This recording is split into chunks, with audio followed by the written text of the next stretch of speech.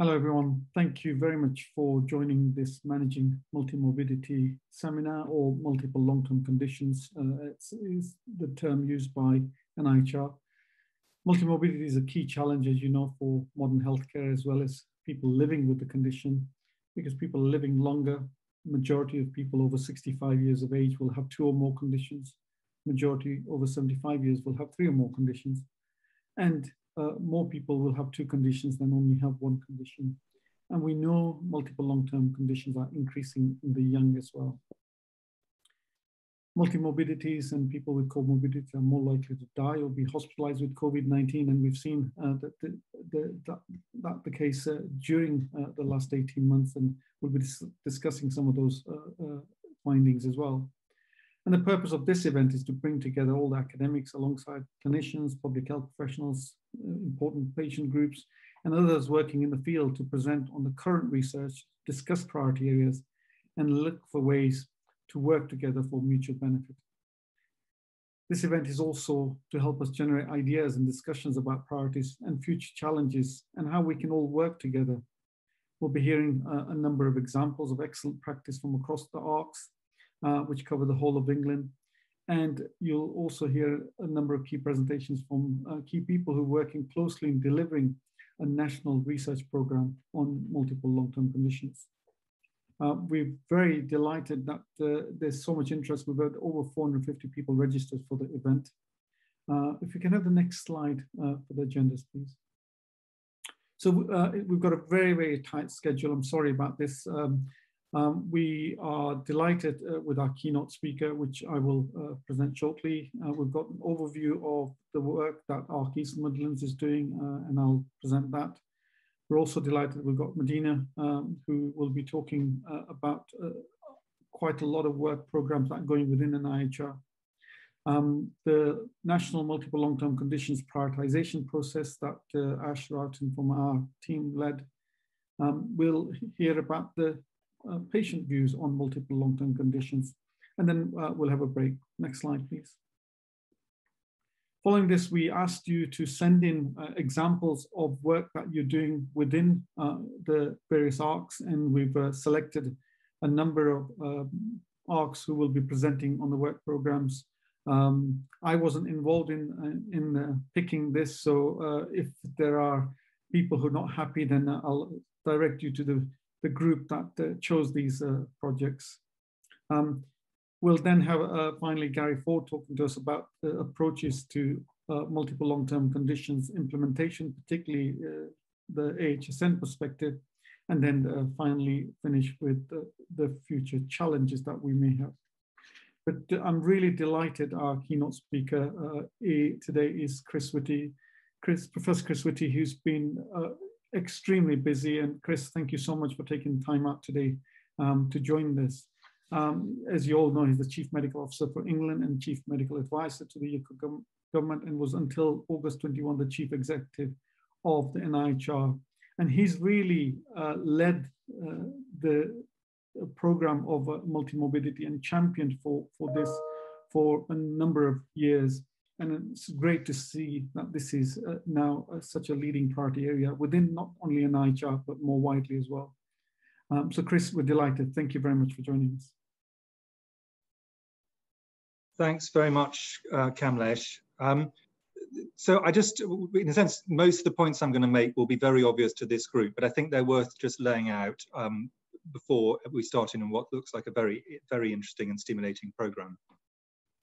I mean, as Kamlesh said in his remarks, there's a growing issue with multimorbidity or multiple long-term conditions. And the reality is that once we get above 65 or 70, the majority of people who present to healthcare services and have healthcare needs will have more than one condition in many and probably in most settings. Despite that, the direction of travel of clinical medicine over the last 30 years has been increasing specialization. So those two, in a sense, are pushing in opposite directions, and I think that's not the limitation of the problems. Clinical training and scientific training tends to be along single disease pathways. there's significant single disease approaches to service delivery, whether that be clinics, for example, or whether that be things like NICE guidelines, which tend to start with a disease and just move outwards from that. Biomedical models tend to take a very single disease approach. Clinical studies in this area have been few and far between until very recently. And in fact, the earliest call that was done jointly with MRC really had quite a thin offering, but that really has changed thanks to the work of all of you and others recently. And unfortunately, clinical trials have systematically excluded people with more than one condition, although that is improving to some degree. But that is a very serious barrier, because that actually means that they are atypical for people who arrive. And at a patient level or a public level, many people are living with 3 or 4 conditions, any one of which on its own they could survive with and operate in a way which is acceptable and provide a good quality of life. But when combined, provide them with very serious impediments to having the quality of life that they should have. So this is a significant issue for people at whatever level you talk about, scientific, clinical delivery, or actually living a good life. And I think we should be honest and say that actually the medical profession and biomedical science more widely has not really taken this as seriously as historically they should have done. But I think we're in a much better place now. So that was the first general point. The second point is something which several of you have heard me say before, but I just wanted to reiterate it because I do think it's important in the way we conceptualize this. Conditions that make up multimorbidity or multiple lung conditions do not occur together just randomly, or at least some of them will be random, but actually with a large number of the combinations that you see, they are predictable. Some of them are predictable because they are random, but they are very common conditions that you would expect to coexist. But very many of them will be overrepresented. They will be clustered together, either because of biological or social or behavioral reasons. And some of them are so obvious that we've known about them for a long time. So the cluster of diseases around smoking, for example, the cluster of diseases around diabetes, or around obesity, which is a combination of social interactions and genetic factors. And then some of them might be around very specific genetic issues. So for example, sickle cell, homozygous sickle cell disease or cystic fibrosis have a series of diseases that cluster around them. But there will be very many more. And one of the strands of work that started recently is trying to identify these clusters using newer techniques, newer methods of analysis, and indeed AI to try and find them. Because if you can find a cluster, as a minimum, it tells you which are the groups of conditions that you should be examining together. And it may point to a pathway, whether biological or social, as to why that cluster exists. And then third point I want to make really follows on from that, which is if you've got a pathway, that may give you a method of intervening that might actually not just stop one disease, but in fact might stop several, because they're all on the same pathway, which you've found by noting the common clustering. And that, of course, is what happened with smoking and is happening with obesity, just to take well-known examples. Those might be because there's a social pathway or a behavioral pathway. There's a particular group of things that happen as a result of particular behaviors, but it also might be a biological one due to genetic or other factors. And that might in fact lead to you saying, well, there are particular disease interventions, whether they be drugs or social interventions, that could lead to a reduction not just in one condition, but in multiple conditions. And actually therefore leading to more parsimonious medicine, because one of the big problems we all know is the problems of multiple treatments and polypharmacy, for example. If we have a single pathway or a limited number of pathways, that we should be able to address those systematically.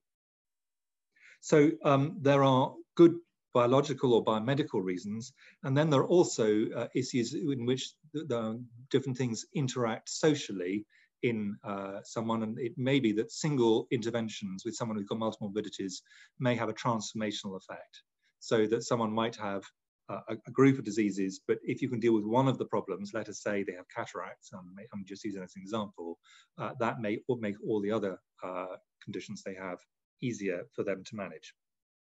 So research has a very substantial way to go on this, as we're really in the foothills here, but there is the opportunity to have impact not just on a single disease, but on lives of people with multiple diseases, and indeed on stopping or in some cases treating multiple diseases with a relatively straightforward pathway. And the final thing that really the research allows us to do, and the power of biomedicine is quite extraordinary, and I think we've just lived through 2 years in which that's yet again been demonstrated, is if we can provide a systematic approach to this, if we can think about this in a systematic way, then we are actually in a strong position to actually reform the way that both these diseases are conceptualized, reform the way that clinical services are provided, reform the way that social care is provided, and actually get the medical profession and social care, nursing, and associated professions to think about patients and citizens in a more systematic way that actually takes account of all the things that they simultaneously have, rather than just one or two. So I think there is a huge amount for us to aim for in this. It's a difficult area, and science has not really been set up in this way historically. So this is actually harder because we're having to rethink the way we do research in some cases, but it also has really very substantial gains at the end of it if we can get it right. And as the program today shows, compared to where we were just 2 or 3 years ago, we really have moved a very long way in this field, and I'm extremely grateful to the researchers who've done that. So Kamlesh, I don't want to really take more time from the important discussions people have to move on to, but those are really the key points I just wanted to raise at the beginning of this talk this afternoon. Chris, thank you so much. If there's any questions, do put them on the question answer tab. Chris, thank you very much for giving us your overview in terms of complexity. I know you've now moved out from NIHR into as the CMO. What are the roles that you take forward there in terms of prioritizing multiple long-term conditions at population level? So, I mean, one of the things that I'm trying to, and when I first started as CMO following Sally Davis, this is one of the things I really wanted to push on clinically and in public health terms, because it very clearly is a growing problem, and it's already a large problem and is going to be a growing problem over the next 2 decades. So it's got to be tackled both in the way that the medical profession and wider health services, but the medical profession is obviously the one the CMO is most engaged in, but also public health should be engaging on. So it's something which I will be coming back to and reinforcing the importance of this and the importance of people maintaining, for example, generalist skills in clinical care as we bring in the new science that's going to evolve from the kind of work that's being discussed this afternoon. So I'm going to continue to push this really quite hard through the rest of my time as CMO. That's great. And any questions from the faculty at all? Please just show yourself if there are any questions. There's one in the chat. Do you think people's expectations of the medical profession has raised beyond what can realistically be done or achieved? Quite a good question, that.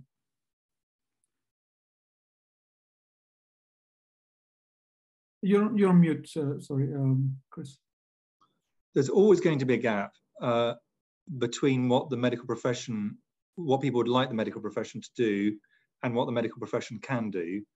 Actually, the extraordinary thing, if you look over the history of the medical profession, is we can do far more now than we could even a decade ago, and massively more now than when most of us were born.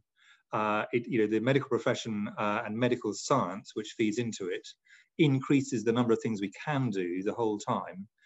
Of course, at the same time, people's expectations continue to rise, and that's a phenomenon all around the world. That isn't just in the UK. And the gap between what people would want the medical profession to do and what they can do scientifically, resources aside, and then the second gap between what the medical profession could do with limitless resources and what it's able to provide everywhere globally, there's always going to be a gap there, and there's no nation where that's not true. Both of those gaps exist in every nation. They land in slightly different ways, and they land in slightly different bits of the health service. But that gap will always exist, and I don't think we should kid ourselves. There will ever be a point where there is no gap. But I think one of the ways that research can deal with this is it can actually narrow the gap from a scientific point of view. So at least we can say we can do something about this. And then there's a second order question, very important second order question, as to how we can organise services so that we do it. But until we actually have a proper evidence base, clearly you can't make that additional step. Thanks. There's a question from Rod Taylor from the panelists as well. I think it's linked to what you've just said, that we have a finite economic NHS and social care resources. We never have the chance to treat all. Are we at the stage where we think we can best prioritize multimorbidity intervention approaches? Well, I think I would divide. I mean, firstly, my own hope, in fact, my own expectation, not just hope, my expectation is that as we understand multimorbidity, we'll be able to intervene earlier in the pathway, leading to the fact that actually people have fewer individual conditions and less multimorbidity. So the first thing is what we want to try and do is actually not see this only as waiting till people have got multiple long-term conditions and then intervening to treat them. I think we should be aiming simultaneously. We should be doing that. We should aiming simultaneously to move upstream of that and actually to try and prevent them. The way that I conceptualize this myself is that what you want to push is as much of the disease process that is in train off to the right of the point when people naturally would have come to the end of their natural life. So you're basically trying to push it out. So people would eventually get multimorbidity aged 120, but actually if they pass away after a good and fulfilled life in their 90s, then actually many of those problems are reduced. So you push things off to the right, and therefore you reduce the amount of multimorbidity people suffer in their lifetimes. That's brilliant. I mean, in fact, you've answered two of the questions that have come out of the public health in prevention of long-term conditions. We'll just have a very quick question here. Do you think there's a relationship between multimorbidity and health inequalities? There's not. Think about it. The evidence on this is overwhelming, and in fact, many of the early studies, multiple studies, have looked at this, and in broad terms, they all tend to show that roughly a decade earlier, people start to acquire multimorbidity in areas of deprivation. Actually, the more granular you are at that, the bigger the gap between the people who develop this early and the people who develop this late. Now, some of this is due to things that we know about, like smoking and obesity, but a lot of it will be due to other factors, which we need to identify and then to address. That's wonderful, Chris. Thank you so much for taking the time from your busy schedule, also answering those questions. You're welcome to stay, but I know you are very, very busy, so stay as long as you can. And if there's any questions, do put them to the panels. But again, on behalf of all the ARC faculty, thank you so much for joining today. Thanks, Kenneth. Right, we shall move on to the next agenda item. I'll give an overview in terms of the work that East Midlands ARC has been doing. I'll just share my slides with you.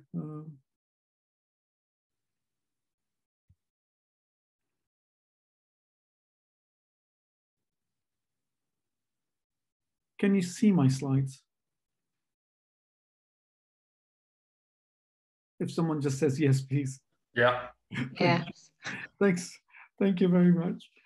So I'll just, over a few minutes, just the work that we're doing. As you know, the ARC East Midlands is the lead for managing multimorbidity across the national ARCs, and that's why we brought this, as well as for reasons that we are also the priority theme for managing multimorbidity. So in terms of the missions of our theme is that we want to address regional and national healthcare priority areas relating to multiple long-term conditions, particularly in cardiometabolic multimorbidity, but that's where we have a lot of interest, but we're moving into more wider, and particularly bringing in mental health as well. We know it's associated with increased healthcare cost and resource utilization, including healthcare visits, hospital visits, medications, and we're doing quite a bit of work in this area as well. In terms of research, you've already heard that it's going to impact not on the quantity, but the quality of life. And this theme really brings world-class academics with patient groups and other community representatives, clinicians, managers from the NHS services, public health, social care, commercial organizations, third-party sectors, and other NIHR infrastructure groups, as well as the East Midlands AHS. And by NIHR infrastructure groups, I mean, we're very closely linked with our BRC, we're very closely linked with RDS, and we're doing quite a lot of work together, co-producing this research really to tackle the challenges that we have currently in both prevention and management. And we have two broad areas of work. First of all, looking at epidemiological studies, the burden of disease, the care gaps and variations in care compared to evidence-based guidelines using large data sources, and interventional studies of patient level, healthcare professional level interventions to prevent and improve the management of not only cardiometabolic health, but other conditions as well. We've been very fortunate to have links to a number of other centers. So we've been very quick to act on the national response to COVID-19 pandemic by leading on some of the work on multiple long-term conditions and COVID-19. And we've used a number of methods from the group, including routine databases, service evaluations, pragmatic randomized control trials, and economic evaluations.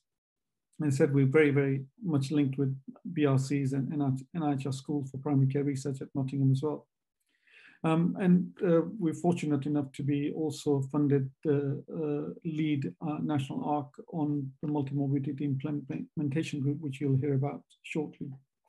Just to give you a flavor of some of the projects that we are conducting, improving statin adherence, because we know that adherence goes down in people with multiple long-term conditions, and people with cardiometabolic diseases are more likely to have other long-term conditions. So this is looking at text messaging intervention, randomized controlled trial at practice level to try and improve adherence. We know people with multiple long-term conditions are on a number of therapies. We're good at starting therapies, but we're not very good at stopping therapies. So there's another cluster of randomized controlled trials, which is just about to start, on reducing inappropriate glucose-lowering medications to prevent overtreatment in the management of all failed people with type 2 diabetes. And most of these will have multiple long-term conditions.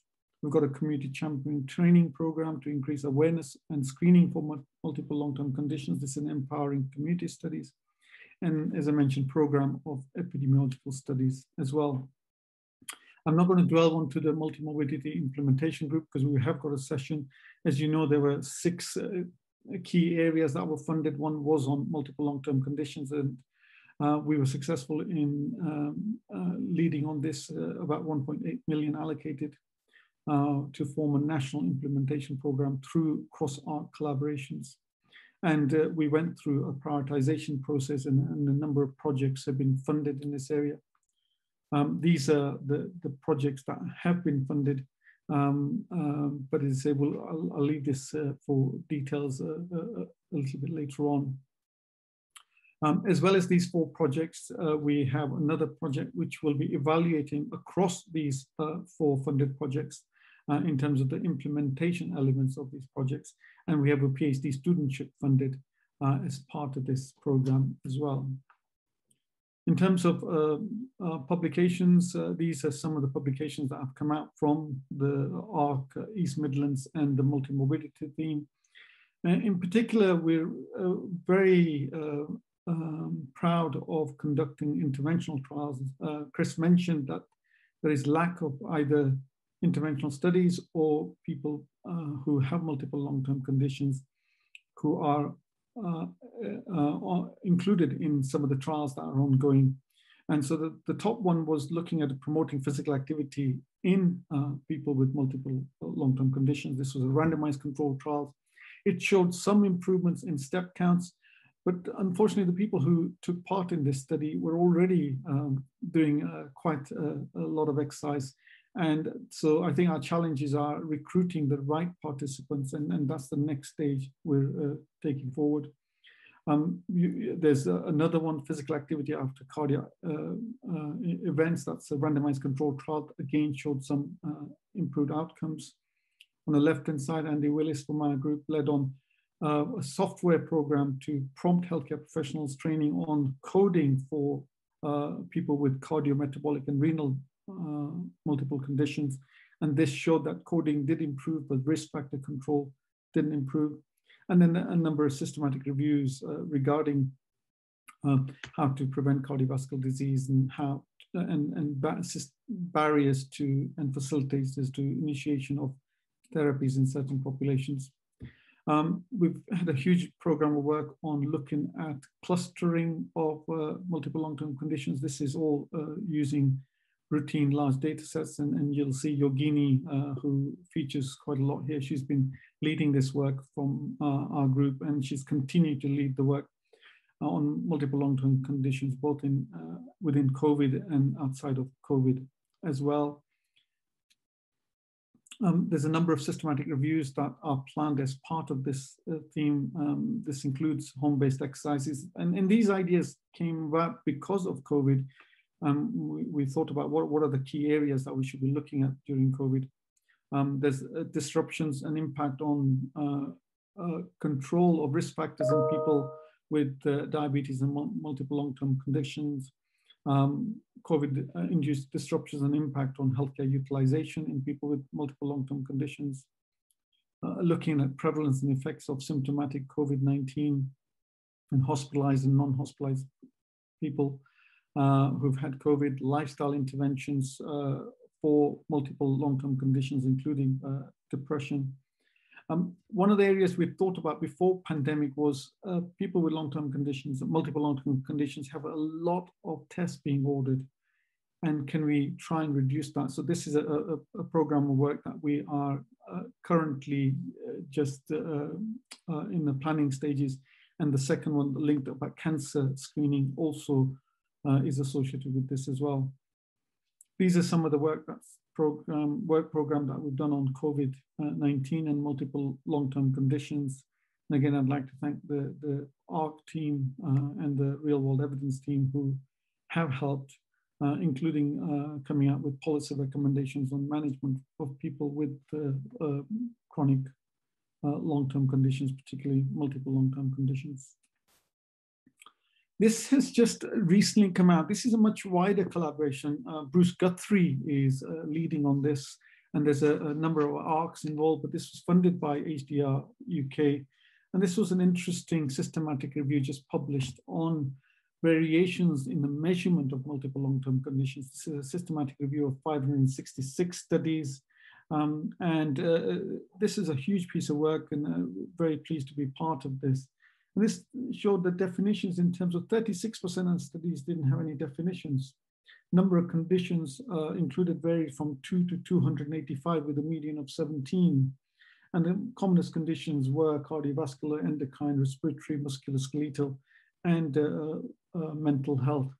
But this is what some of the things that Chris mentioned in terms of clustering. We have real challenges in terms of which clusters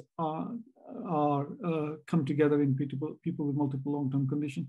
And indeed, this shows which clusters we should include, because measurement of multimorbidity, it seems, is poorly recorded and it's very variable. So I'm hoping some of this work will feed on to the work that we and others are doing.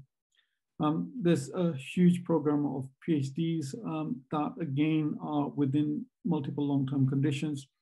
The other thing we're trying to bring in together, because we have a huge interest in ethnic minority populations, is most of these programs of work, we're trying to see if we can get data separately for ethnic minority populations.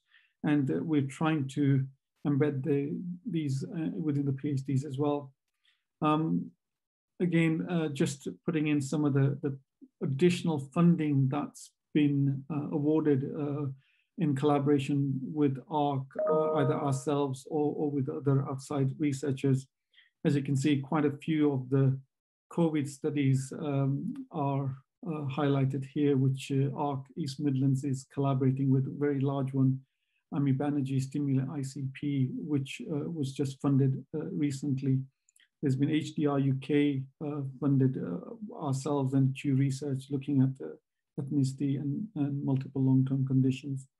But there's been a number of other program grants, and I've come to program grants a bit later on because there is a huge opportunity for the ARC family to work together to put in program grants.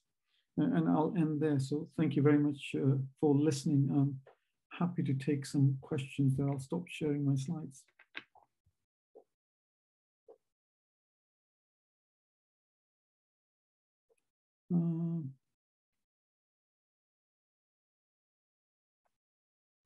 There's a question here with regards to recruitment of the study on multimorbidity and physical activity. I'm wondering if lower levels physical activity could be been part of the eligibility criteria. No, it wasn't an eligibility criteria. We basically had an age criteria and people with multiple long-term conditions. Those were the two inclusion criteria. But the people who did take part, they on average had higher physical activity levels than you would expect for that age group. So I think now we probably will need to restrict in terms of the people who are not as physical activity if we're going to take this to the next stage, which we're planning at the moment. Any other question? I'm moving between chat and questions and answer because the chat has the questions from the panel.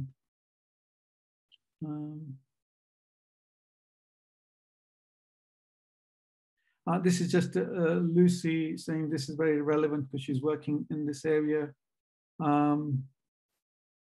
Oyakola, interested in clustering of sickle cell disease. How can the clustering be applied there? Chris, who, as we know, has been leading in this work. Do we think there will ever be an agreed definition? Chris, your guess is as good as mine. I think what the work program that HDR UK has funded that Bruce Guthrie is leading on, we're part of, that's trying to do that because there's especially a core outcome set that we really should be including, and I think that this work is in its final stages. It should come out soon.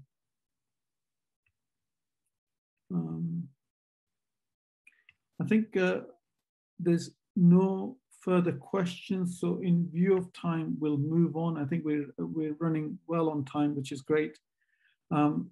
Medina, thanks very much for joining us again. A very busy person who probably knows about what's going on within NIHR and multiple long-term conditions than anyone else, especially that she led on the scoping exercise on this.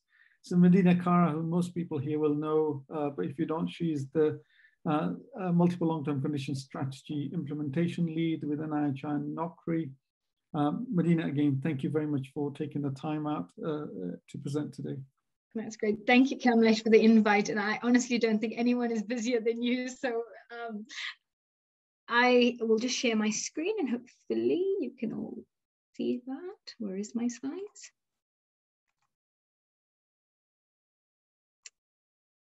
Brilliant. Can you all see that? That's great. So thank you for the opportunity. As I've sort of said, Kamlesh, I will touch on really two parts. It's great to actually follow, I think, Chris' first sort of presentation and sort of come at much more of the how we are implementing some of the strategic initiatives at NIHR in this topic. So really, I'm going to try and focus on how we're trying to harness the expertise that sits across our NIHR infrastructure, across the translational, applied and policy research side of it to address the needs of people with long-term conditions. So I sit in a team within NIHR, which is the NIHR Office for Clinical Research Infrastructure. As many of you know, NIHR is a very large organization, and our team is really set up to help navigate people across the system. So for example, how do we help support industry and charity engagement across the NIHR, and also to build collaborations across the different pieces of infrastructure that we fund and really harness that expertise. So we're split across sort of three functions. One is looking at building and supporting collaborations of the NIHR infrastructure, and then linking in industry and charity through sort of business development and stakeholder engagement. So the NIHR has strategic priority to support multiple long-term conditions research, and this has sort of grown over the last couple of years, and we work a lot in partnership with stakeholders across the system, other research funders, HDR UK, as sort of Kamlesh has mentioned, and what we did is to sort of look at some of the cross-funder framework work that had been done in collaboration with the Academy of Medical Sciences and say, well, which bit of that is NIHR responsible for or is in our remit? And we've published a quite top-level strategic framework for multiple long-term conditions research that we would really like to have our kind of pieces of work sort of anchored in addressing. And obviously it's sort of in line with everything else that NIHR does, which is to continue to fund high-quality research to provide an evidence base. A big part of that to date has been in identifying and mapping common clusters of disease and their trajectories, both in collaboration with the Medical Research Council, but also through some funding that NIHR has put into a program known as artificial intelligence for multiple long-term conditions, or AIM. We're also really keen to look at research identifying the problems and outcomes that matter most to patients and carers, and how they would like to see sort of services configured to meet their needs. Making sure that the research that we fund is looking at how we can enable the health and care system to take a more patient-centered, whole person approach to the treatment and care of people with multiple long-term conditions, and also to support the design and delivery of interventions that prevent patients progressing from one condition to the other. So very much in line with everything that sort of Chris previously said. But the second aspect of the work we've been doing is to really acknowledge that sort of cultural changes are needed within the funding system. And this has been acknowledged by a lot of funders that came together to form that sort of cross-funder group.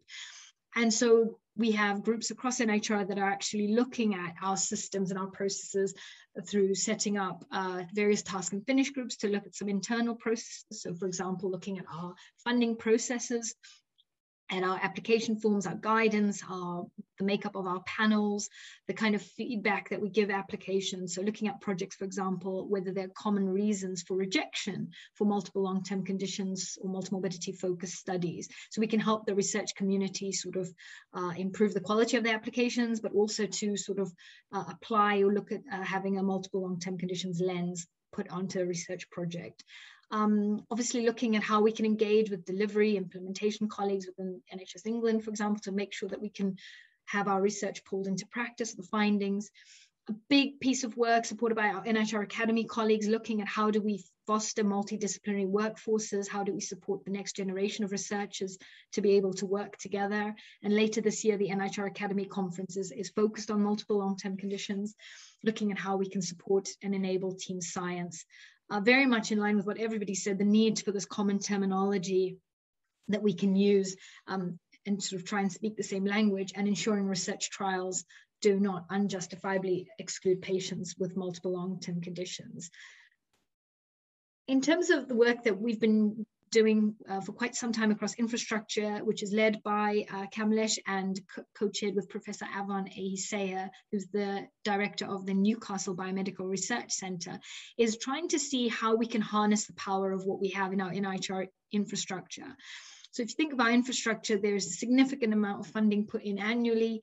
They are sort of tend to be block grants, and they support thousands of researchers, support staff and clinicians across the system. So how do we harness that to actually come together to look at some of perhaps the more difficult questions that could only be done in a sort of multidisciplinary collaborative nature.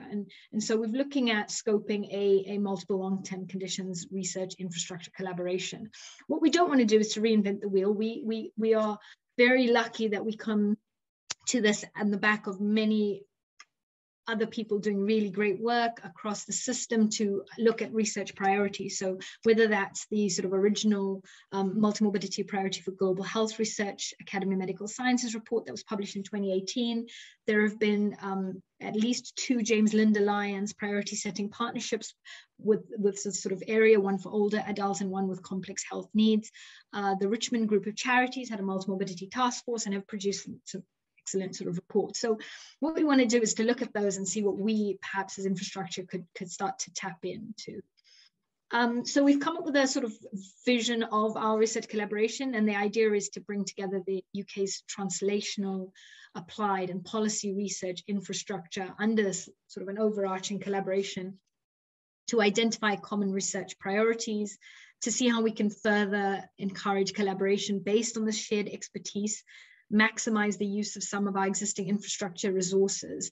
As many of the collaborations we've previously built in perhaps single diseases, once established, they have quite a good chance of then leveraging additional funding because you've already pulled together the right expertise to apply to normal funding schemes, either at NIHR or at other funders. Looking at attracting commercial and non-commercial partners that we could work with, and ultimately also building clinical and non-clinical research capability. So it is worth noting that we're in the early stages of scoping this, and it's an ambitious program because it's the first collaboration that's ever looked to pull together the translational, applied, and policy research. So traditionally, perhaps collaborations have either been fully biomedical research centers, or in this case, applied research collaborations. And what we're trying to do is bridge everyone and include a policy research unit and our 3 schools as well, which is public health, social care, and primary care research.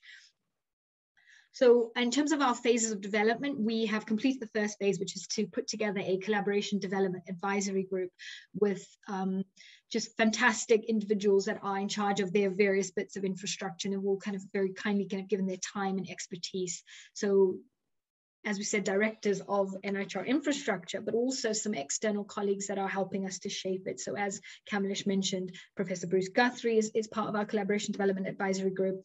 Professor Gary Ford, who we will hear from later on, wearing his AHSN hat, helping us in HDR UK, but also some sort of interest from charities, such example, sort of British Heart Foundation, and also some of our pre-existing collaborations that are focused on single diseases and seeing how we can collaborate across the piece.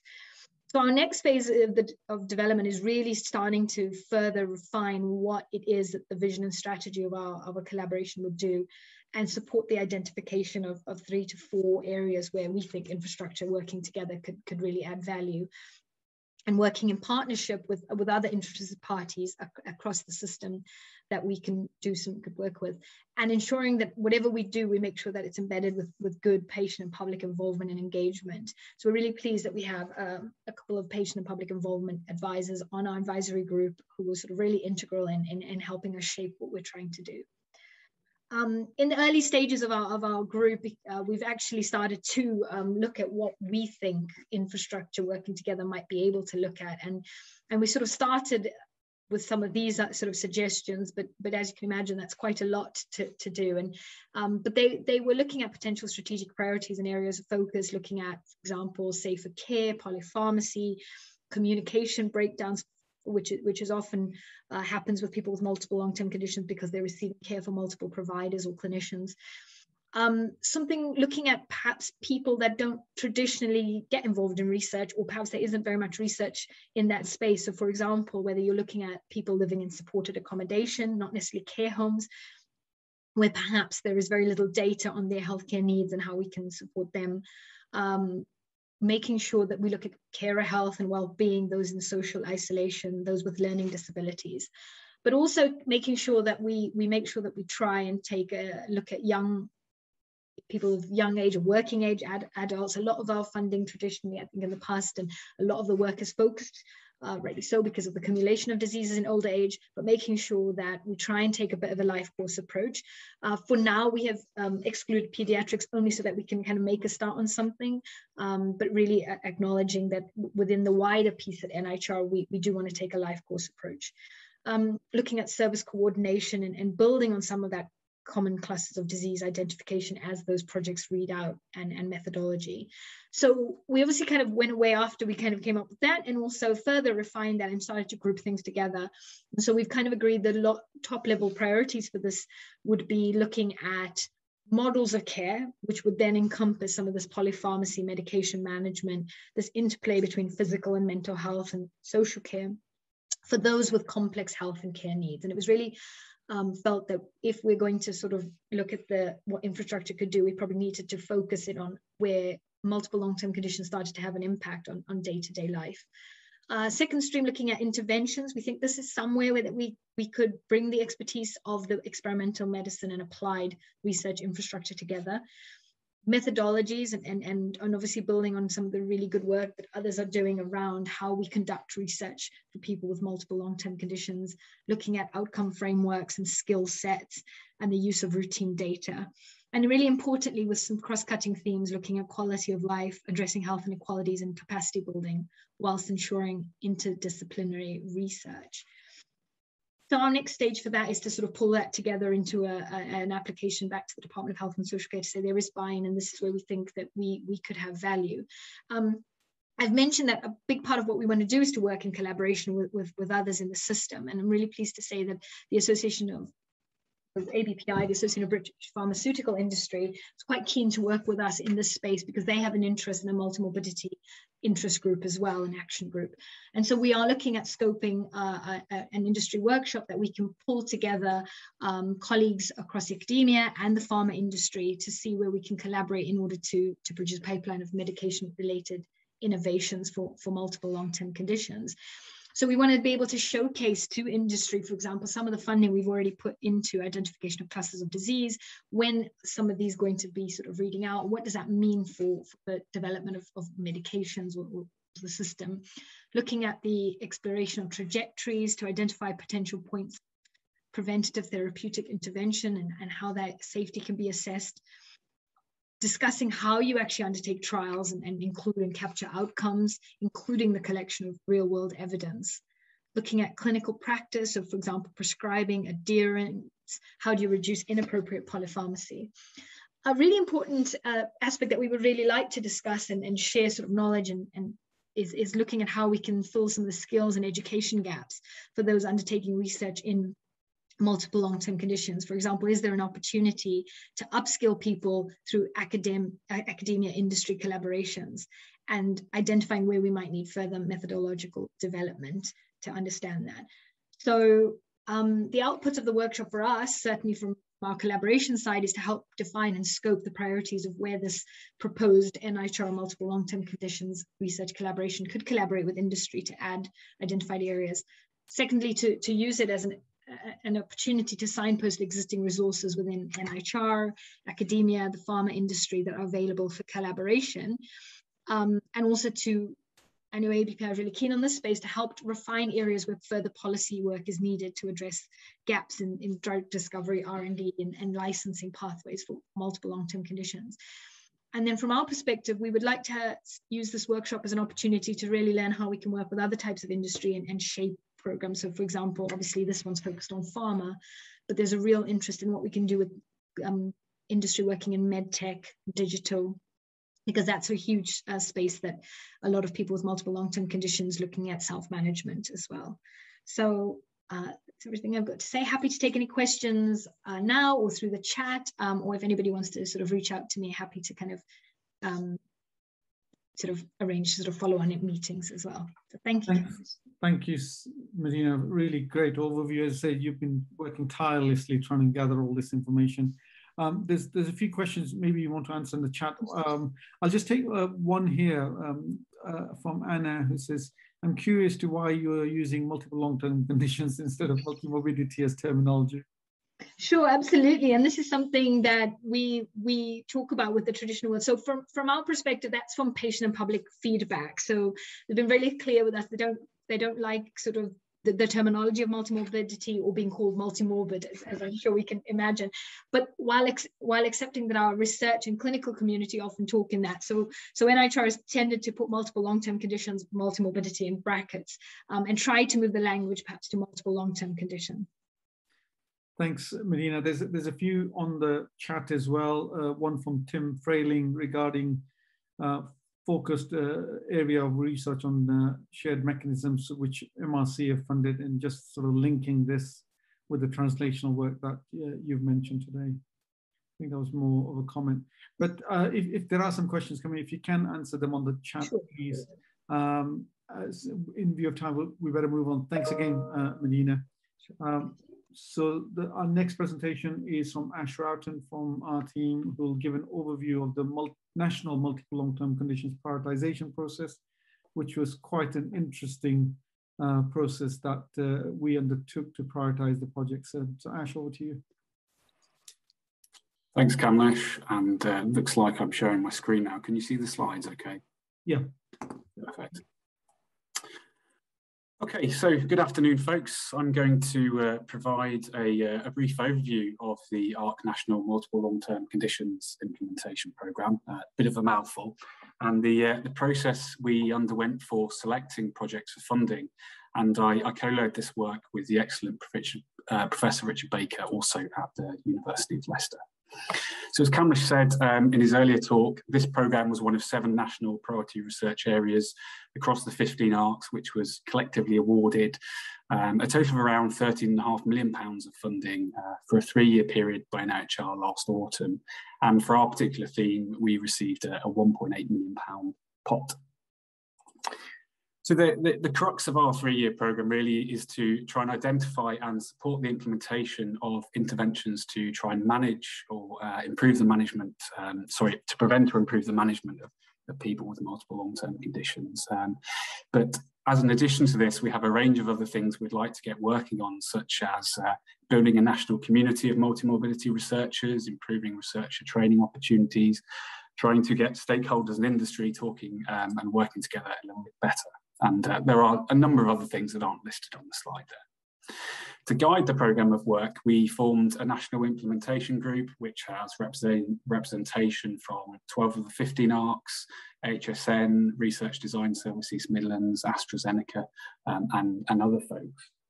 And once we'd formed this group and to start the 3-year programme in earnest, and also to meet that core aim of supporting implementation of innovations, we released a funding call in October of last year to all 15 ARCs. And what were we looking for? Well, we wanted applications that were focusing on the evaluation of implementation of interventions with evidence potential to reduce the burden of multimorbidity or to improve coordination between health and care services for people with multimorbidity. So really it was focused on generating the learnings needed to be able to scale up projects with potential. So we were seeking interventions that were ready for wider scale delivery, either across ARCs, so across regions, or indeed nationally. But the key stipulation with this funding was it shouldn't be used to undertake implementation or to fund the introduction of new services. It's purely for the evaluation of implementation.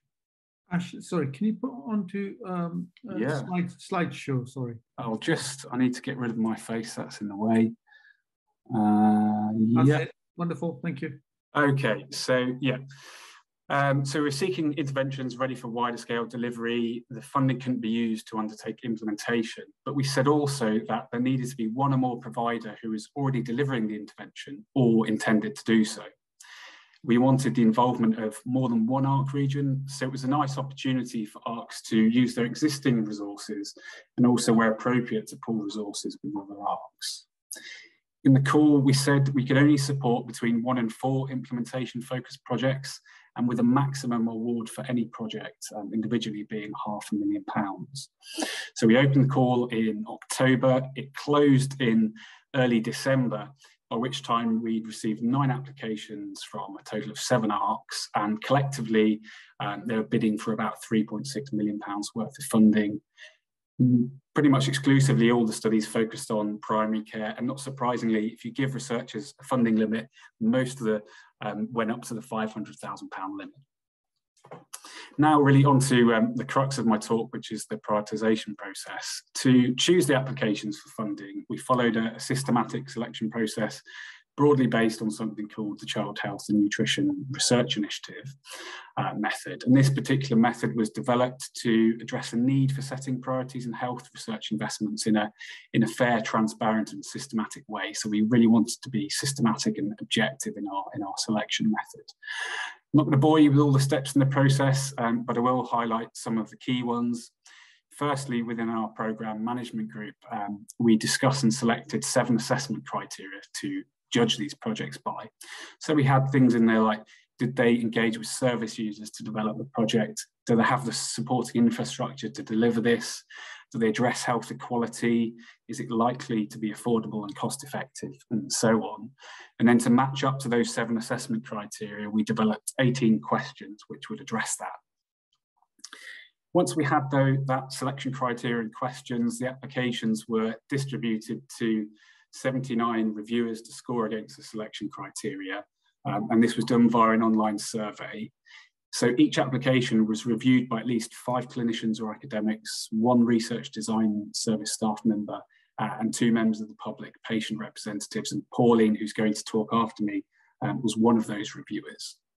So that's, that's a hell of a lot of reviewers. And to get that number, we asked each member ARC to suggest 2 reviewers from within their ARC. And we also took other recommendations and ensured that each application, there were no conflicts of interest, so we didn't assign people who had an application within their ARC to review a similar one. Reviews were completed in January, and we calculated a priority score, which was a simple percentage value, but we also wanted to incorporate other people's views. So we had 25 stakeholders, so we had patient reps, NHS staff, HSN staff of varying levels of seniority, complete an online ranking exercise. So we wanted to get their views on the importance of the selection criteria, which the applications were judged on. From these scores, we calculated a weighting value, which could then be applied to the selection criterion. The weightings were then applied to those previously calculated priority scores. And so really what I'm trying to say is we ended up with a weighted score for all the reviewers being combined to create an average priority score for each application. And that meant we could rank order the projects and get a quick, easy way of being able to delineate the projects. And the nice thing I think about the process was that whatever way we cut up the data, whether we rank ordered by just the academics alone, the clinicians, the patient members, the RDS staff, there was quite a clear delineation between the top 4 and the rest. So a bit like the Football Premier League, top 4 and the best of the rest. And actually, it was the top 4 ranked projects which were selected for funding by the executive group, because not only were they prioritised based on the scoring, that was the maximum number that we could fund with the available funding. And I have the 4 studies up here, so you can see 2 are led by ARC Oxford, 1 ARC West, 1 North Thames. I've listed the collaborating ARCs. Most of those are helping with implementation, but some are on there just for sort of perhaps a methodological support. So I'll quickly run through some of the studies. The first one, led by Oxford, and that focuses on structured medication reviews and the impact of those on people with complex multimorbidity. The second one, also an Oxford project, that's about implementing NICE do not do recommendations for people with cardiometabolic multimorbidities. The third one, and I believe Rachel is talking a bit later on, not sure whether you're talking on this, Rachel, but that one's focused on a computer template to support personalised care for patients. And then finally, the fourth one, and I believe David Osborne is going to talk a little about the Primrose framework. So that's interventions for people with severe mental illness and high risk for CVD conditions. And finally, as Kamlesh mentioned, I haven't listed it here, but we also funded separately across project evaluation, and that's more broadly going to work across the funded projects to focus on generating broader lessons for large-scale implementation of interventions to optimise care. So I think that's me done. That's my 10 minutes up. Thank you for the opportunity to present. I hope I've given you an insight of the process we went through, and I'm happy to answer questions. Thanks very much, Ash. Really grateful for not only the presentation, but taking this work forward and how you saw this through. It was a huge amount of work, but I think it worked really well. It just shows the input that our patient panel made to this. I'd like to thank them all as well. And I think because of that, the studies that were chosen will certainly will make a difference to people with multiple long-term conditions.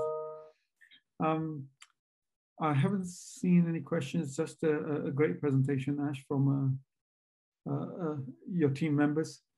In view of time, I think we better move, but please do continue any questions you have for Ash on the chat as well. So I'm controlling, sorry to butt in, Kamlesh, I'm controlling Pauline's slides. So okay. Well, it's great for us researchers to talk about multiple long-term conditions, but the people who have to live with them on a daily basis, and the research that we do matters the most for the public and the patients. And so I'm really delighted that Pauline has joined us today to give us the patient views on multiple long-term conditions. Thank you, Kamlesh, and thank you for segueing into that, Ash. And I'm really grateful to be presenting on behalf of PPIE and on behalf of the Community Voices panel within the ARC-EM. So we'll pop on to the next slide, please. Patient and public involvement and engagement. I've chosen these two as I think the inception of service users, and there are many definitions, patients, public, etc., and or carers from the onset of research is actually, it is paramount, and the activity just embeds a core of why the need is evident. We talk about, you know, it is people reasons why we do research. At the end of the day, they are at the starting point and they are at the end point, and they really do need to be that golden thread throughout. So the patient and public involvement and engagement, it really does provide those values and principles. And yet we do not want to be professionalized because we have so many differing messages, but we need to maintain a key message and that balance of perspective. And that has to be a tangible benefit for everyone. Ash has mentioned it almost sounds complexity of the study, and yet I felt it was actually really quite simple because I've chosen cheeses. We've all played Trivial Pursuit, which is again a complexity, but in the simplicity of it, we are all sat around a table, we are all equal. And that is what I believe PPIE should be. It should be equal. We all have a message, we all have a voice, and we all feed into it. And in this particular study, there were 21 questions that were centered within the PPI section. And I really believe that gave a consistent approach, and also the confidence that the people, I'm going to say the people that were filling in those forms, they were really having to look at the PPI section rather than just completing it. And they were having to think about the study and how they were really going to focus on the PPI in a whole, really, as the study moved along. So it did give me confidence to ascertain what they were going to do, rather than it just being a tick box exercise. And I can be quite harsh, I must say, in feedback, and not just saying, yes, it's okay. And I believe that's why the ARC-EM is structured to ensure that PPIE is integral to every submission.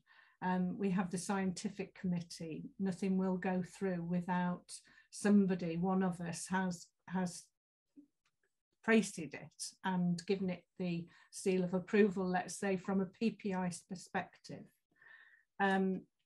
So I think from moving on to the next slide, please, Ash. With the next slide, it shows, I'm not sure whether you can see this clearly enough, but there is a way in which the PPI is moved through the cogs. And it's not just one voice, it is several voices. It includes the equality and the diversity and the whole inclusion aspect, and the Community Voices panel partnership. It's also Community Partners panel. We have a very active Centre for BME Health steering group, etc. So it does cover as many angles as we can possibly do, and the centre is very well established within the ARC. Next slide, please. And so it brings me on to multimorbidity. Well, what is it? Well, to me, it's a very big, scary word, and it is to the individual person. And I'm pleased to hear that maybe somebody's ahead of me for once in saying, yes, actually, you know, there is PPI already ahead here. I think previous speakers said that NIHR are also adopting that change of stance into, no, we don't really like it. It's multi long-term conditions. I was a carer for my husband, but my journey ended a long time ago. But he had heart failure, which that just in its own right was hard enough to establish. And he collected many, many conditions, as you might imagine, on the way to his end result of leaving this world. However, when he was alive, I used to say to him, well, how do you feel? How are you? And his words were always, I'm fine. But was he fine? How did it make him feel as a person? You know, was he saying that I'm actually frightened, I'm isolated, and I'm needing empathy? How can we create that balance of understanding between the big words that you use as an organizational structure, and how do we then create them into a balance that gives us as the person either living with them or caring for that individual? How do we create something that is purposeful for everyone? Can we do that? Is it possible? Or do we have to create a balance? And who creates that understanding? And I think where PPI comes in, that's where we can prepare for that change. We can balance that change. We can bring the elements of personalization into it. And we can develop the understanding within an organizational approach. And again, we can be a collective voice. We can remain professional without being professionalized.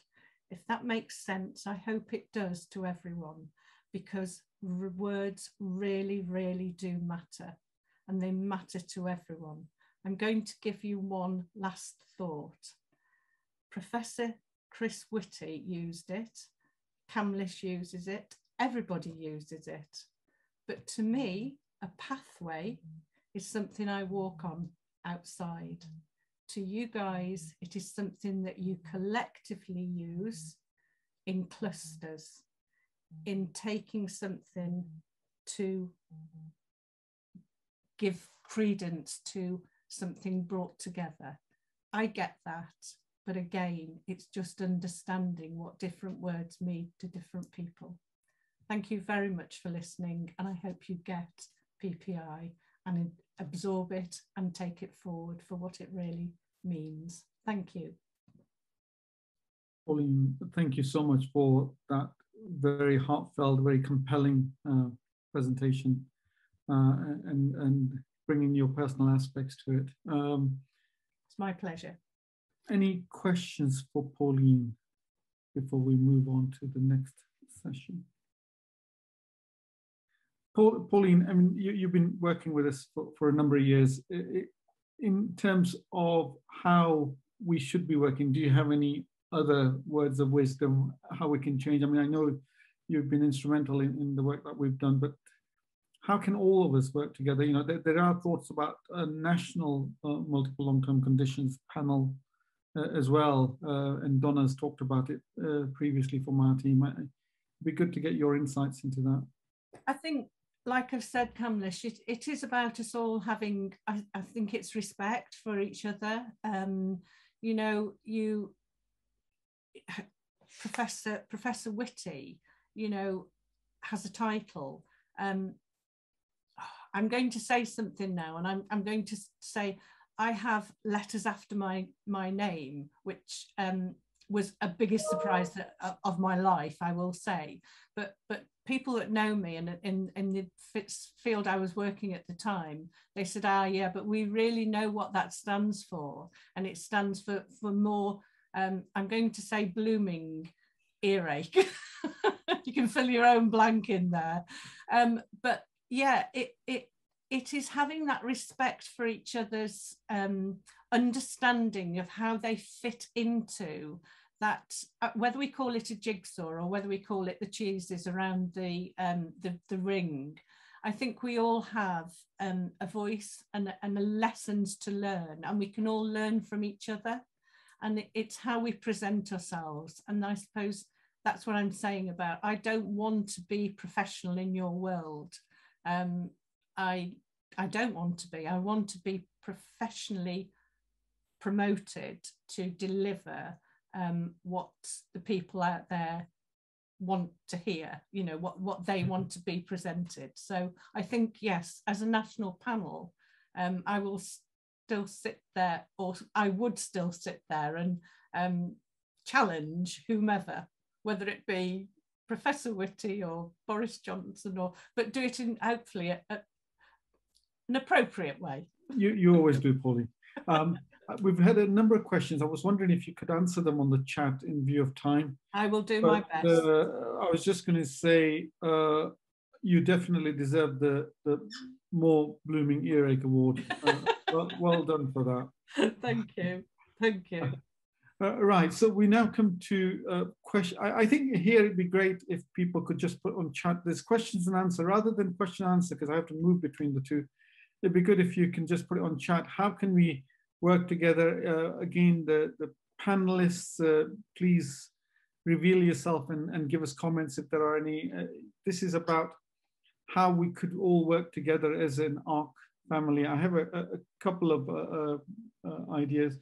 One, we're already working together, and I think the national priority funding, the 7 themes that have been funded, and we're working on the multimorbidity one, that certainly made us all work together. And a number of ARCs are working on those 4 projects that Ash mentioned. That's certainly one way.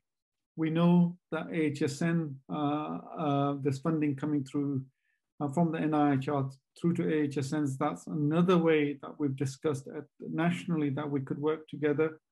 But it'd be good to get any other ideas that you may have.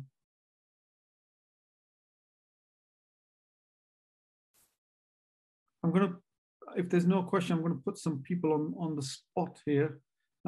Maybe Gary, bring you in. Sorry about this.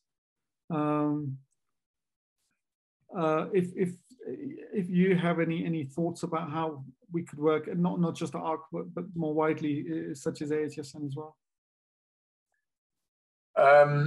I'll maybe start with thinking about certain common groups of patients and pathways. I mean, one example I'll mention later in my talk is, it wasn't specifically a study around multimorbidity, but I think it has relevant insights in the stroke pathway.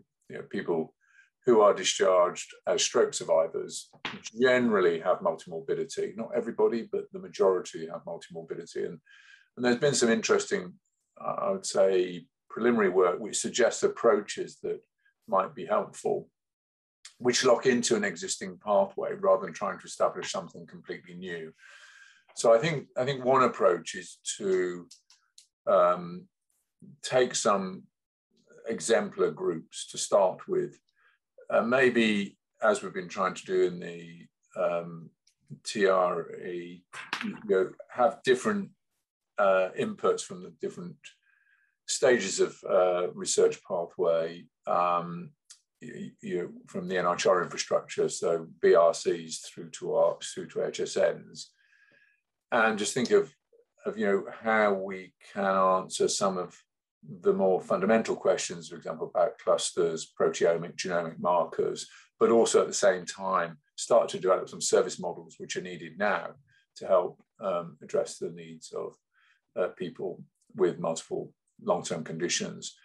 But I think that's probably a more pragmatic approach we can take now to starting to do work, rather than saying, okay, let's go into primary care, which is completely overwhelmed, start a brand new program. Not saying we shouldn't try and do that where people have got the engagement, but we need to think about how we try and get some rapid progress in some areas in terms of, speaking to Chris's point, how do we actually move single disease focused pathways to be more responsive to the needs of the people in those pathways who have multiple conditions?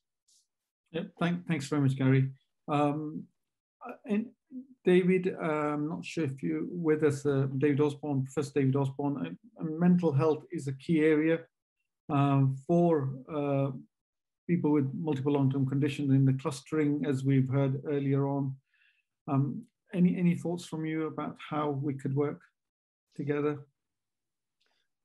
Thanks, Camillus. Can you hear me okay? Yeah, we can. Yeah. Excellent. Yeah, you put me on the spot now. I think certainly involving the people, which is obviously the primary care folk as well as the mental health folk in any of the projects, because you can pretty much guarantee that there will be very high rates of mental health challenges for people with multimorbidity. I mean, one thing, Pauline, thank you so much for your talk, because it's so important, this business about language and about representation and the experience really of working with people from lots of different fields. And it just really resonated for me, actually. I was thinking about the P word as well. Actually, I never use the P word if I can in my multidisciplinary teams, because it can be so off-putting to people and puts up barriers for me more than it makes both the people that I see clinically feel at ease, but also the people I work with in PPI. And I guess in terms of working together, I just thought these lessons that we learn, we all have, you know, we've had great PPI, hopefully, in projects and programs over the years, bringing together in terms of multiple long-term conditions, that learning, so it's not all happening in different silos, would be wonderful, I think.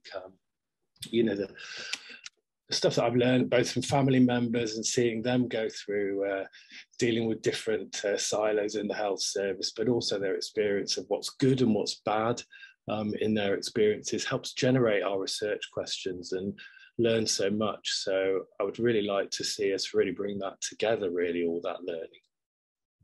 Great, thanks very much. So I think, again, that this is one of the areas that we want to bring in at these meetings, the shared learning. I think all of us are getting really fed up of virtual meetings, but hopefully can have face-to-face. And this is, you know, I would have preferred to have small groups working in this you know, for these type of questions, but it's very difficult to run those in large meetings like this. But let's hope that we can continue our shared learning, as you mentioned. Thanks very much, David. There's some comments, one from Anna, one reflection on how do we move from single disease to multiple long-term conditions. Focus in primary care would be related to the current setup of QOF, since QOF misses approximately 1/3 of those with multiple long-term conditions. And this is because, as you know, there's a pay for performance, and those of you who don't know QOF. And if patients are too ill or elderly, we, as general practitioners, can just write them off and say it doesn't apply to them. They can be exempt from the denominator. And I think this is alluding to that we do miss out on approximately 1/3 of people affected with this. So people who may be influential in the QOF panels, if you're here, that's something that you may want to take forward. I'm not seeing any more additions here. One of the areas that I wanted to really bring up about working together is something that we heard last week. We had the National ARC Directors and Program Managers meeting, and Elaine Hay, who many of you know, is the chair of the NIHR Programs panel, and she came along and presented, and she gave a really good overview and said she wants to hear from ARCs and she wants to work with ARCs, and there could be a two-way process where ARCs take projects to the program grants, and maybe the other way around, program grants may come to ARCs. And I thought that was a really good conversation that we had.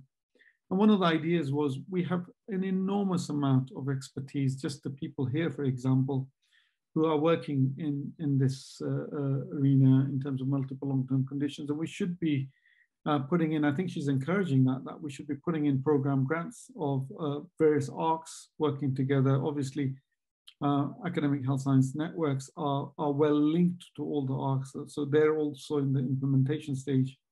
And that's something I think as a group that we should think about in the future, and we're happy from our end to try and facilitate that. If people do have ideas, we'll be happy to bring a group together.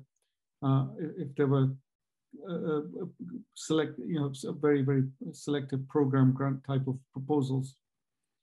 We're also happy to have our PPI panel. You've heard from Pauline and the Ethnic Health Centre panel together for any PPI work that needs doing, particularly to ensure that we are not that we are inclusive as possible in terms of the wider populations. If there is nothing else, Fionn, anything from you at all?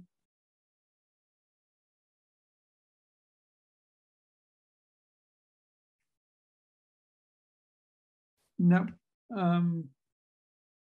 You're on mute still. No.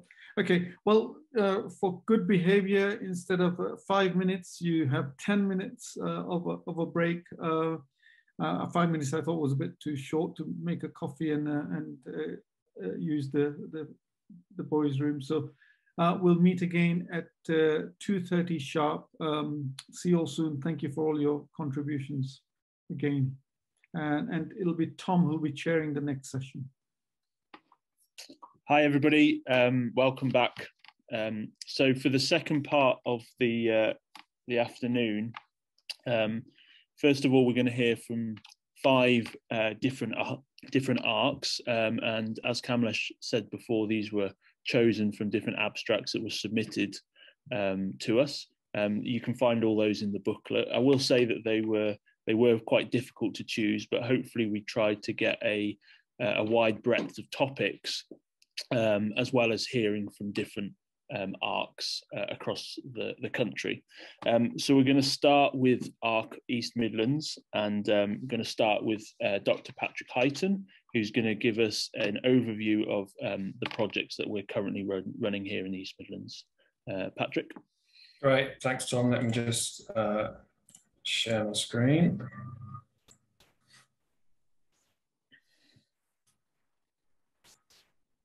Is that coming through okay?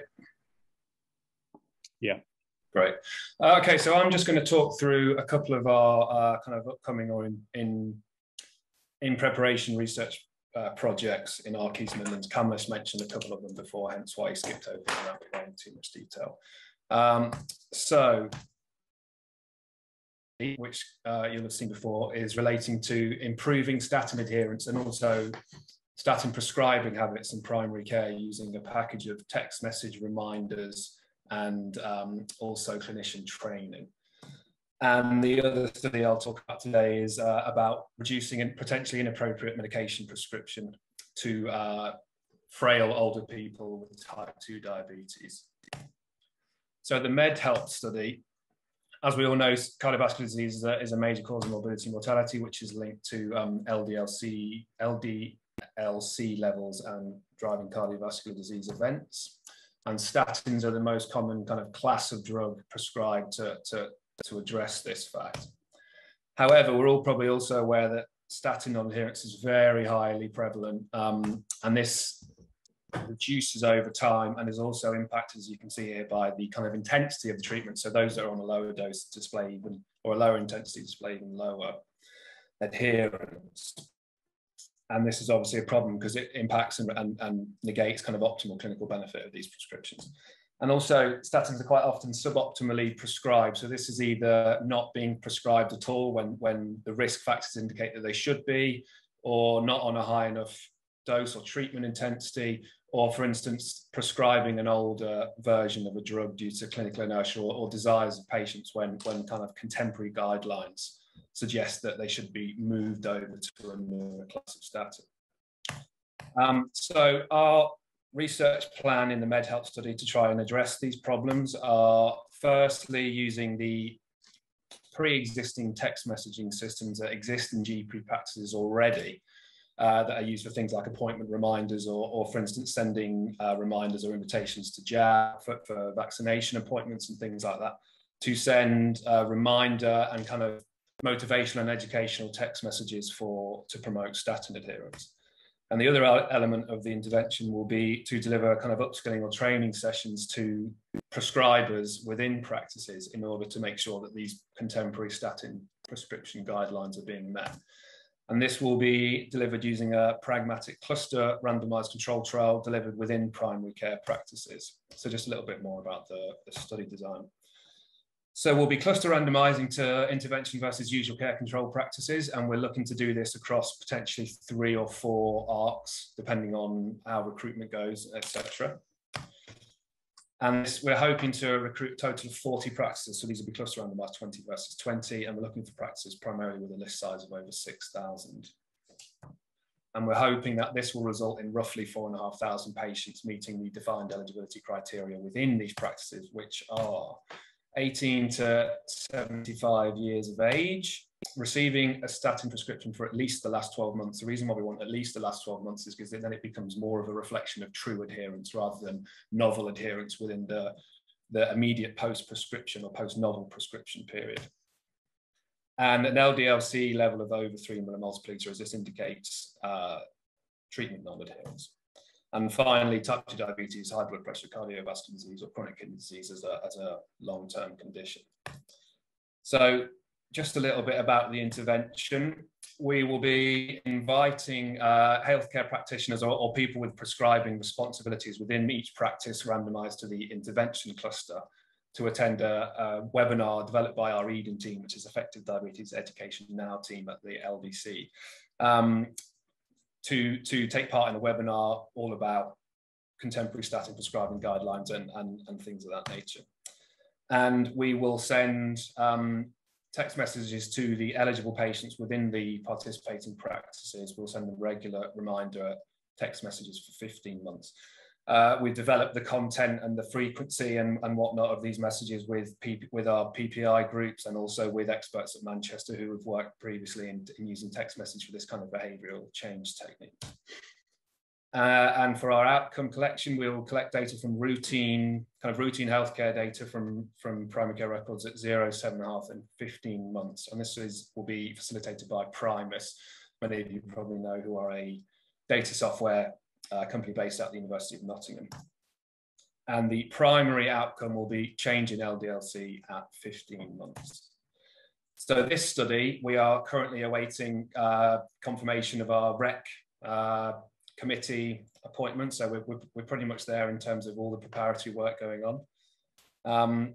So that's where we are with MedHelp. So DMed is a very similar study from a design and logistics perspective, hence why I'm presenting them both at the same time, but in an entirely different kind of clinical area. So as Kamlesh mentioned, it's possible to over-treat patients, particularly in frail older patients with type 2 diabetes, because these patients get as much benefit from really tight long-term risk factor control from glucose lowering medications, but they might be at great increased risk of the adverse effects, so hypoglycemic events and falls, particularly in those who are frail. And as we all know, falls in those who are frail can really kind of initiate a cascade of negative health consequences that we'd really like to avoid. So it's a bit of a risk-benefit analysis of what the potential expected gain would be from really tight risk factor control versus what you're actually risking by prescribing these medications. And also when you have multiple long-term conditions, which the majority of these patients do, there's also lots of issues around medication interactions and adverse events and medication adherence and polypharmacy as well. So the aim of the DMed intervention will be to try and reduce these potentially inappropriate medications intensity in these patients.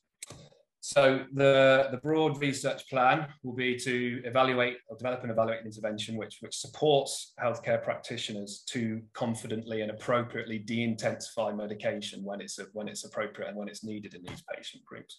So this will be through clinician training, again, developed and delivered by the EDEN team at Leicester Diabetes Centre, and investigated in a cluster randomised pragmatic RCT, just like the MedHelp study.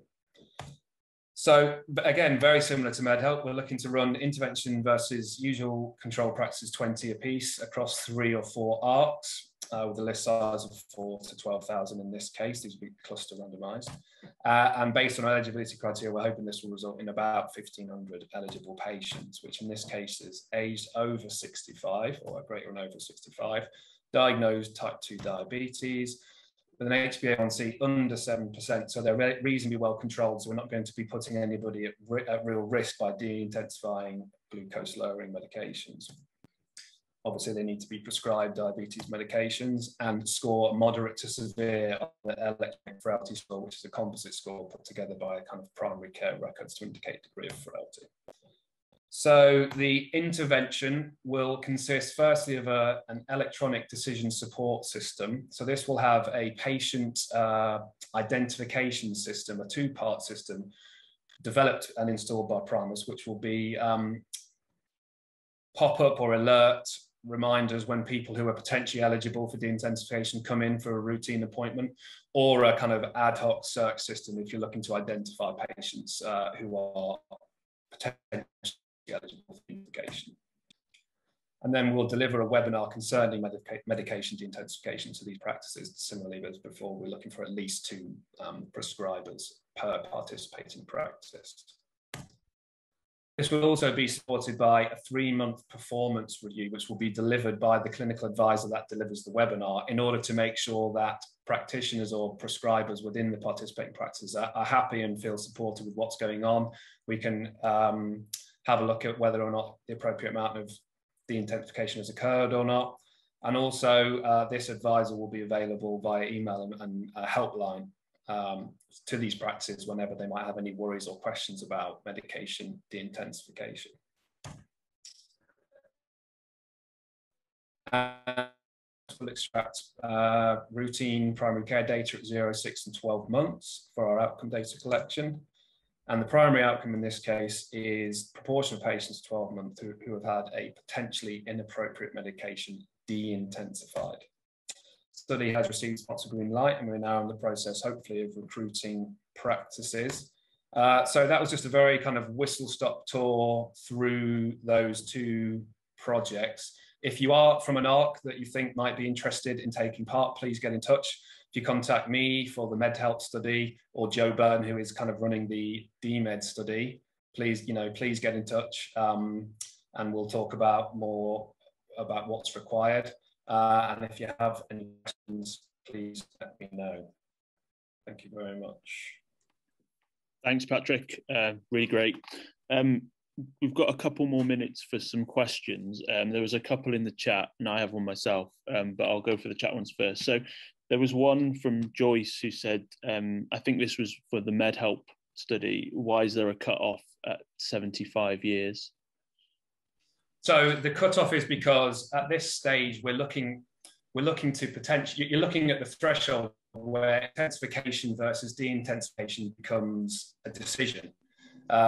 We don't want to be really intensifying medications over a certain age, because as I mentioned, these patients may be less likely to really see the long-term benefit of risk factor control, but potentially more likely to have issues with multiple medications or any adverse effects. So the idea being that we're looking to really increase the tight risk factor control in those that will benefit the most and have the lowest risk, if that makes sense. Yeah, great. There was another one as well about excluding type 1 diabetics and why I think this was MedHelp as well, why you've chosen to exclude type 1 diabetics from the study. It's mostly just numbers and interactions with kind of chronic disease treatment really is the solution, but I'll have to look back through the exact protocol to give you a firmer answer for that. And a couple more in the chat while we've got a couple more minutes. Are there any other patient-related outcomes being looked in either study, particularly the de-prescribing study? So what are the main outcomes? I can't remember the other main outcomes off the top of my head for DMed. Apologies, that's Joe's study as opposed to mine. I can tell you about the MedHelp study. So obviously the primary outcome is LDL-C, but we've got medication adherence as another key outcome. It's particularly difficult to measure, which is why it's not the primary outcome. And we've also got cardiovascular disease events, other markers of lipids, so HDL-C, triglycerides, things like that. I'll have to double check for the DMED outcomes, I apologise. And one for your stats brain, Patrick. The MedHelp study has a large total sample size. Is this because you're answering multiple questions, or are we going to be looking at a relatively small effect size in the primary outcome? Yeah, that's the primary outcome's LDL-C. So yeah, that's exactly why we need more sensitivity, basically. Yeah. The other thing is, I mean, there's more patients that satisfy this criteria also, so it does work. You know, it works out in that way. And one very quick one, this one kind of related to what I wanted to ask actually about the actual text message themselves, and about, I mean, text messages, I don't want to say an outdated form of communication, but certainly not as used as widely as it was maybe 10, 15 years ago. I just wondered about your thoughts about not everybody having kind of access or using text messages as much as other forms of communication. Yeah, so this is something we looked into a lot when we were doing the kind of PPI preparatory work to say, is this a suitable method of communication?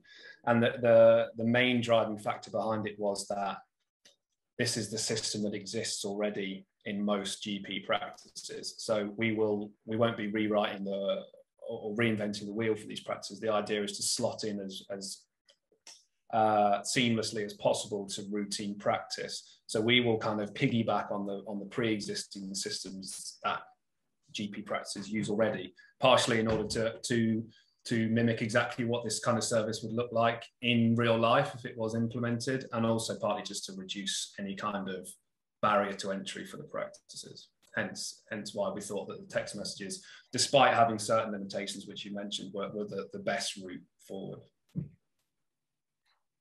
Great. Thanks very much, Patrick. So moving swiftly on, so the next speaker is Dr. Rachel Johnson from the University of Bristol, and she's from ARC West, and she's going to be talking about how their projects are improving experiences in primary care for people with multiple long-term conditions. Rachel, over to you. Great, thank you very much. Hopefully you can see my slides now. Okay, so I'm Rachel Johnson. I'm a GP in Bristol, and I'm also a lecturer in primary care at the University of Bristol, and I'm presenting today on behalf of my team, including a couple of people who are in the audience, I think Chris Salisbury and Cindy Mann. And I'm going to tell you about 3 projects that we've got for people with multiple long-term conditions. We have lots of other projects, but I'm going to focus on 3 today. And they all address this problem, which is that people with multiple long-term conditions tell us that their care is fragmented, that it's not particularly well integrated, and that it doesn't address the priorities that patients have. And one of the main aims of the NHS personalised care agenda is that healthcare addresses the problems that patients identify themselves. So it addresses what matters to them. And we've been doing quite a lot of work talking to healthcare professionals. This has included GPs, it's included pharmacists and nurses, and they all tell us that they really value providing personalised care, but that within current healthcare systems, they struggle to provide it. Partly they have lots of competing priorities, but there are lots of other ways in which the structure in which they work makes it difficult to provide personalised care. And we know that healthcare systems and processes tend to support care that's focused on single health conditions rather than multiple health conditions.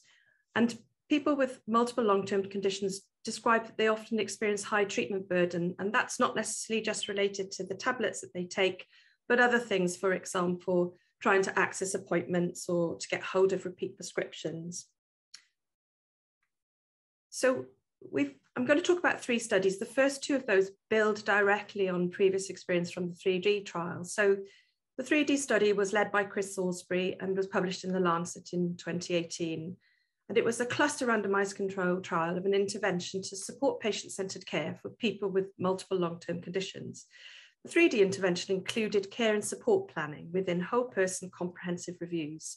So we're going to build on the work of 3D. We're including the things that worked well in the 3D study, and we're addressing some of the challenges that were uncovered in the 3D study. The 3D study showed that a patient-centered care model can improve self-management and the sense of choice and control that patients have over their care. But the study didn't show any impact on quality of life or disease outcomes. And one of the key challenges that were uncovered by 3D is the challenge of implementation and healthcare system change for an intervention such as this.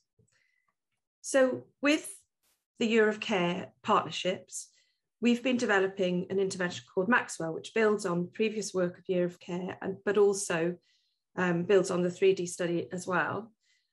Year of Care have extensive experience of training practices and supporting them to develop systems to provide care and support planning and supporting the implementation of care and support planning.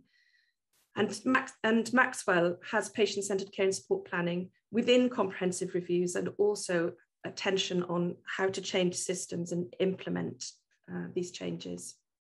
We've got 2 linked studies which look at this, and they are PP4M and MAP, which I'm going to describe for you now. So first of all, personalised primary care for people with multimorbidity. And this is one of the cross-ARC collaborations that was funded that we heard about earlier in Ash's talk. And this particular study takes a specific part of the 3D intervention, which was a template. So when most people have an appointment with a nurse or a pharmacist or a GP in primary care, often the healthcare practitioner is using a template. And that template is used to structure the information that they collect during that consultation. And that information can then be coded and it can be accessed at a later date more conveniently. And this provides an opportunity both to try and prompt care so that certain things are covered because they're prompted on the template, but also potentially it could focus the consultation in a specific way which might not align with what the patient wants to address as a priority, for example. So this study, PP4M, focuses on that template and how we might be able to use it to support personalised care for people with multiple long-term conditions. We know that the templates work to some extent. They worked in the 3D study. So in this study, we're further developing those templates, and we're also then focusing on implementation by developing an implementation package as part of the study, which we will then evaluate. And this is a cross-ARC collaboration, and on the slide there, I've listed the other ARCs that we are working with: ARC West, West Midlands, Wessex and Penn ARC. We are part of ARC West, and the co-investigators are listed here. So a little bit about the template that we're using in this study. And at the top there, I've put what it starts with. So it starts with questions about what's most important to the patient. So the idea of this is that we will try and nudge care towards focusing on that question. But the template also then covers all the things that need to be covered: best practice review of common conditions. It focuses on the areas that I've listed here that we know are particularly important to people with multiple long-term conditions. It's comprehensive, and it supports social prescribing and shared decision-making. And it leads on to the development of a care and support plan which would focus on the agreed goals and priorities of the patient. And in this study, we also are providing support to use the templates, including identifying people with multimorbidity, as well as training and technical support. And we're going to evaluate the implementation. So we're working with ARCs. We've also been discussing with our CCGs, more recently with integrated care systems, also the AHSNs in the different regions. And as part of this study, we are also working with the Kiel Impact Accelerator Unit to also have a wealth of expertise in implementation, as do many of the ARCs involved in the study. And the study is going to focus on inequalities, and we're going to do that by trying to recruit practices in areas of socioeconomic deprivation. We'll then be evaluating the implementation in 24 practices, and we will begin that early next year. We're going to use mixed methods. And those mixed methods are going to include qualitative interviews with patients and with healthcare professions, observations of consultations. We have implementation questionnaires for healthcare professions. And also we will be using questionnaire data pre and post the consultations for patients as well. And we'll also be looking at routine healthcare data. And the other study that we have ongoing, which also builds on the experience from 3D, is the Maxwell in Pilot Practices study. And this is led by Cindy Mann, who is here in the audience.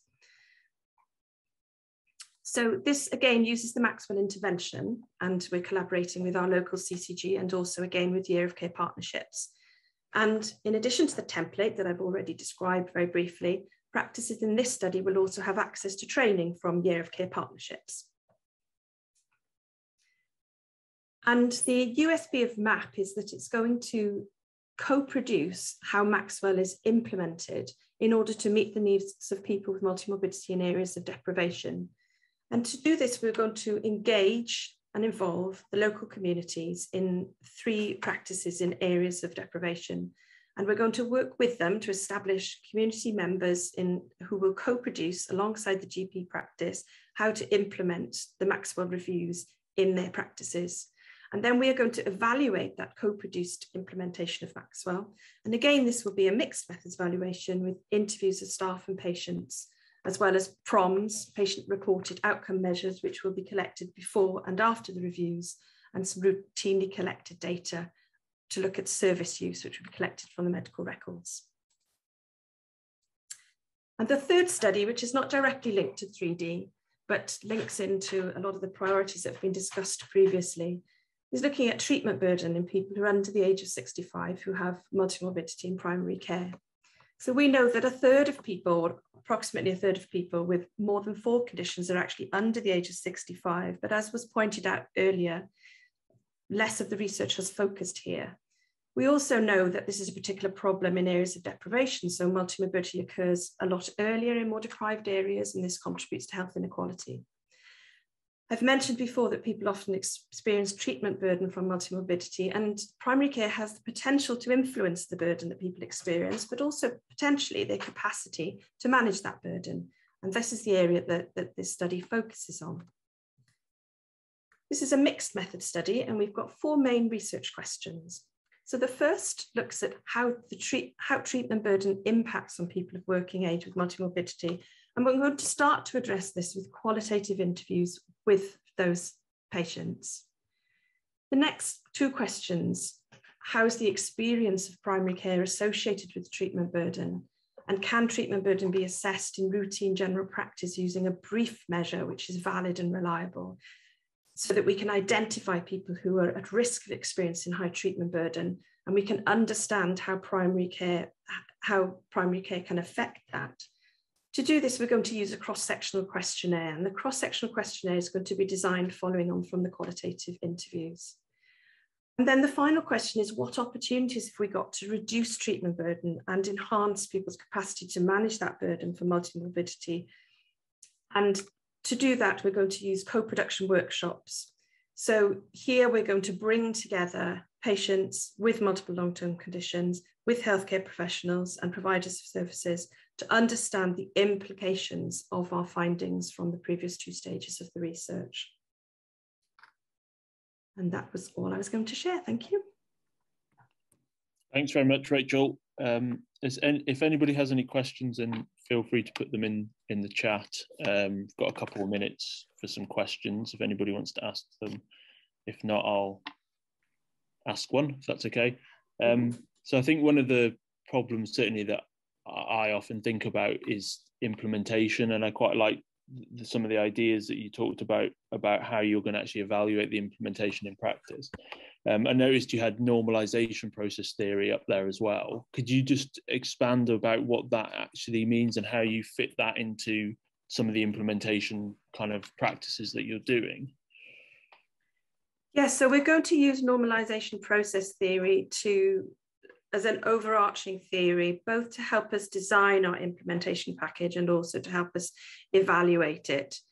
So normalization process theory is a theory which helps us to understand how practices are new practices are adopted. So it looks at, for example, whether what you are, the thing that you're trying to change, the thing you're trying to get healthcare professionals to, whether it fits, whether it has coherence for them. So whether it fits with their views of themselves as professionals, for example, and it fits with what they understand about their role.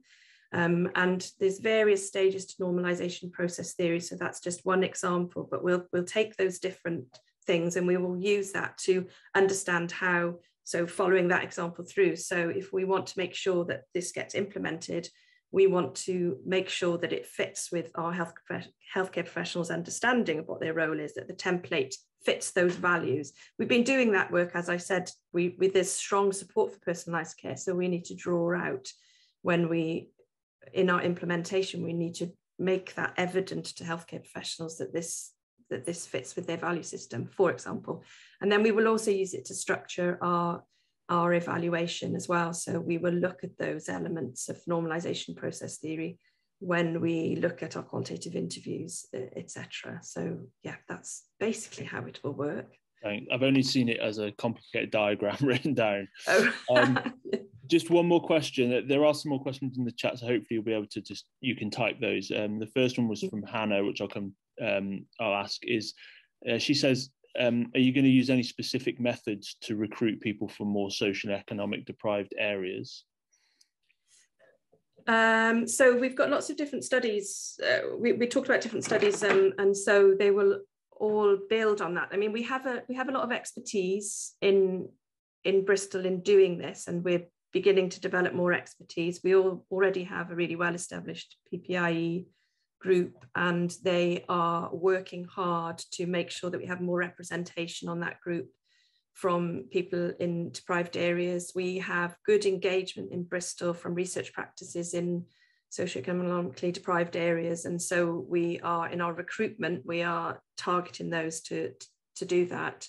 And in Cindy's project specifically, she's going to find community members, which is a model that we've used before, to go into the communities and find members of those communities. So for example, in some of the work we've done in more ethnically diverse populations, that might have included going to mosques and things and getting those community leaders to help us to get practices into our study. So a range of methods which we're still working on, in all honesty. We're at the early stages of both of these studies, but really I think it's about going into the communities, identifying community leaders and using those. And we have lots of networks that we're beginning to establish to help us do that.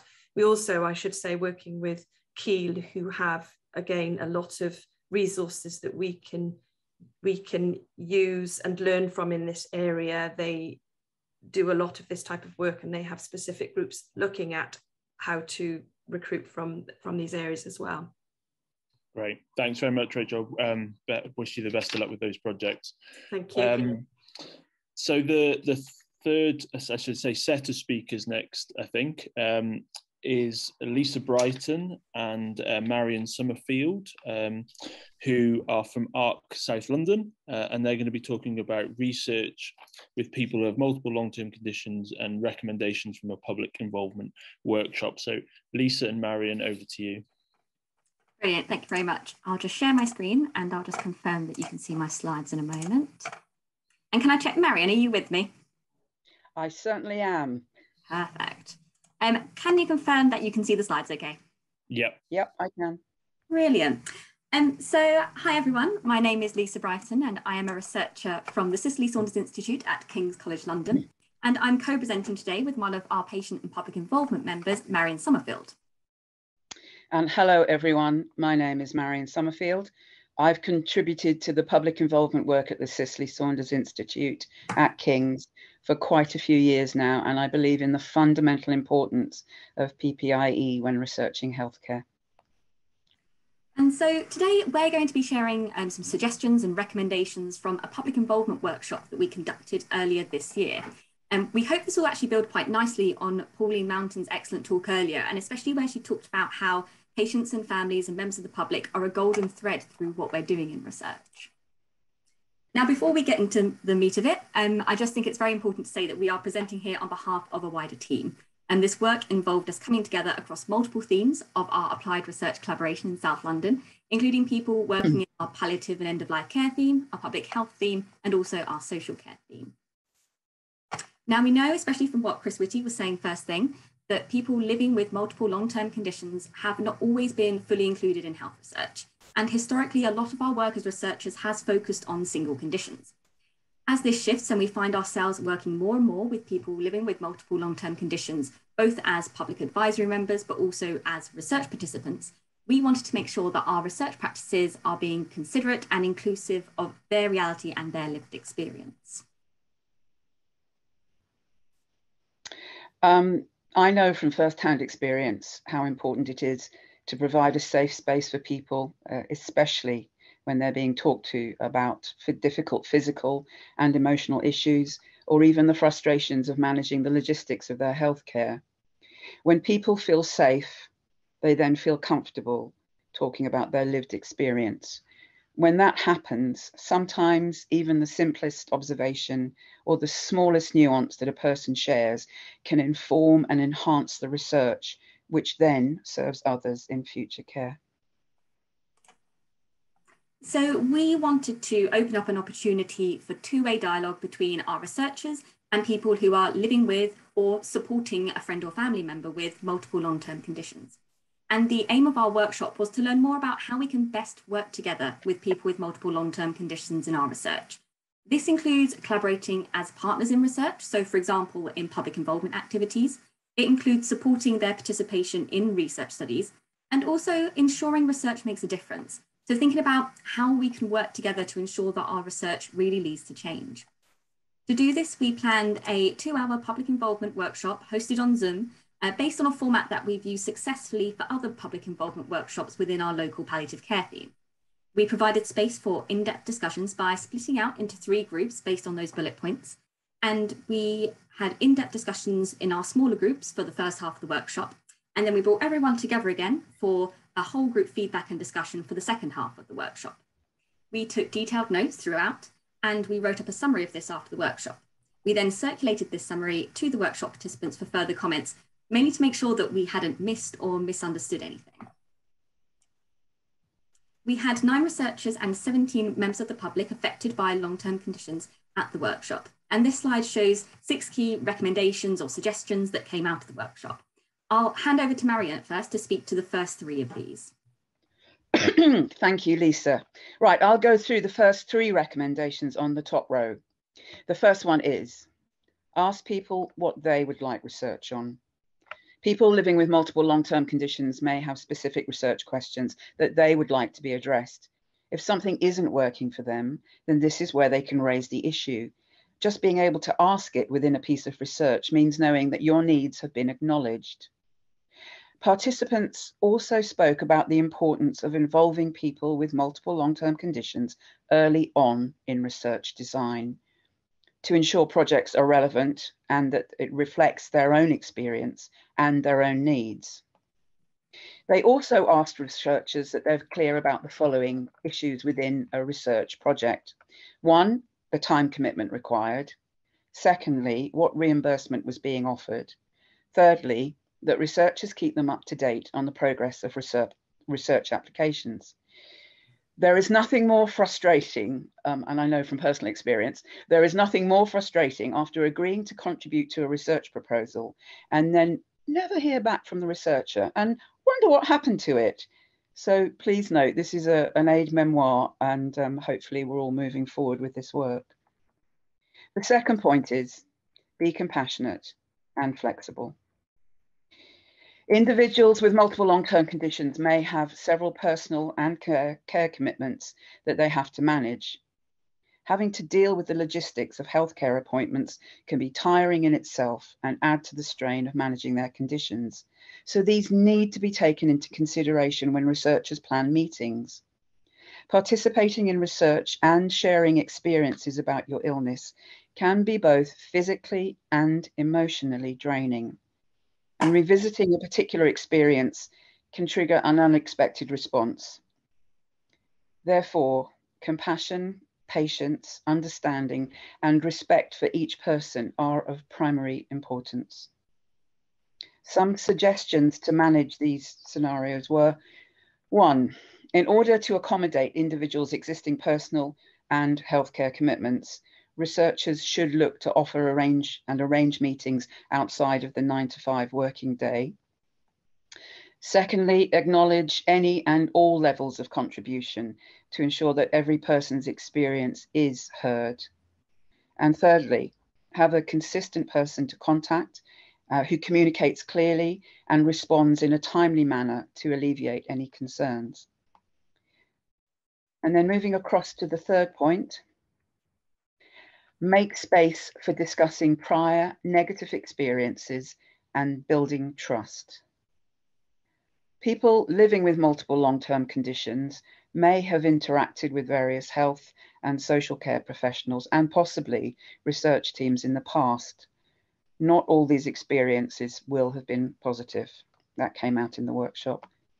Carers, including family and friends, may also have been forgotten about and/or overlooked. They are an integral part of the support team, and they need to be included and they need to be respected as well. Participants felt we should aim to create a safe and supportive environment which is empathetic and sensitive to the needs and experiences of those with multiple long-term conditions. They also suggested it's important to acknowledge the fundamental role of carers and need to be aware within research activities that this might be upsetting for them as well, and therefore for researchers be prepared to support them too. I'll hand back to Lisa for the next 3 points. Thank you. Thank you, Marion. So the fourth recommendation was about making sure we understand and address diverse experiences of exclusion. One really helpful example here was that people at our workshop noted that individuals living with multiple long-term conditions might self-exclude from research studies if they're not sure that one of their conditions is compatible with taking part. So making it really explicit that people can still participate even when living with multiple additional conditions can be really important. They also noted that, particularly with the changes that we're seeing in research practices as a result of COVID-19, that we need to be particularly conscious of the risk of digital exclusion and make sure that we're offering flexible options for communication. And this means ensuring that sufficient time and resources are allocated to this from the start. The fifth recommendation was something I hadn't really thought of as a researcher. Participants suggested that we think about how we might create opportunities for people to socialise. Our workshop participants felt that people with similar experiences and in similar circumstances could potentially benefit from interacting socially. And sometimes public involvement or research participation can provide these opportunities. This may help to build a support network amongst those with multiple long-term conditions and might encourage them to stay engaged with research. So examples included building social time into our public involvement meetings, or another example was offering ways for participants to connect with one another following taking part in a research study. The final suggestion from the participants in our workshop was about using the arts to support communication. The individuals affected by multiple long-term conditions in our workshop described how they would often get provided with lots of quite text-heavy information from health and social care services, for example, in letters or information sheets about their care. So when we're approaching people about research or involvement opportunities, using alternatives like pictures and animations and videos would be a very welcome break from this. Now, altogether, for our researchers, this was a really helpful opportunity to receive feedback and advice from people affected by multiple long-term conditions. Now, there's lots of core kind of principles you can see underlying these recommendations, and they're all things we're familiar with. It's things about creating relationships and thinking creatively and being flexible in our approaches. But what this workshop also did was show some of the really specific ways in which the reality of living with multiple long-term conditions can affect people's ability or experiences of engaging in research. The examples we've given will by no means be exhaustive, but hopefully they're helpful as a starting point for reflection and ongoing dialogue. And as David Osborne was saying earlier, shared learning about how we might make our research practices more inclusive for people who are living with multiple long-term conditions. Yes, I agree, Lisa. In conclusion, I was very glad to be part of this workshop. I know firsthand again how this works, and it was a very positive experience for everyone involved.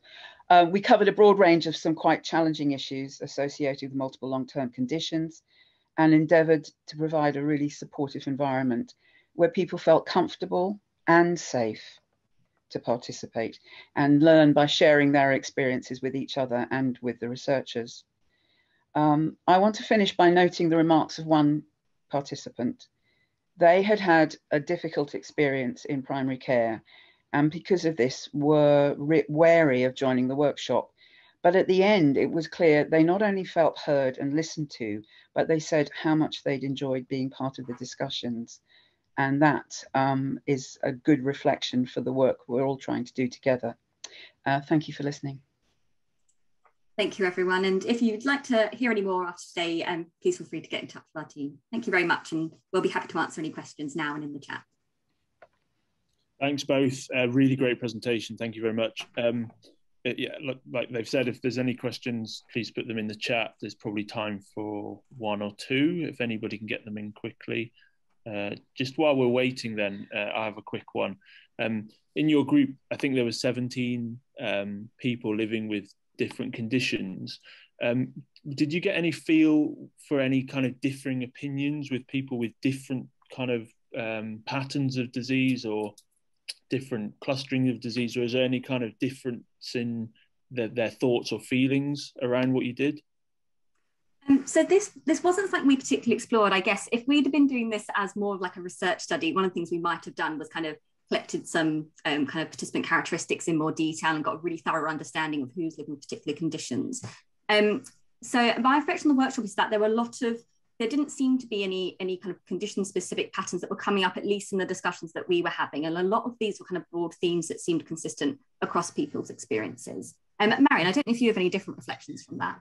Well, not specifically to Tom's question, but it's at a tangent, but it's really supporting what you said earlier in our presentation, that I can only concur with the presentation that Pauline gave. And it's relating to how we deal with people who are trying to contribute to the research, is that language is so important.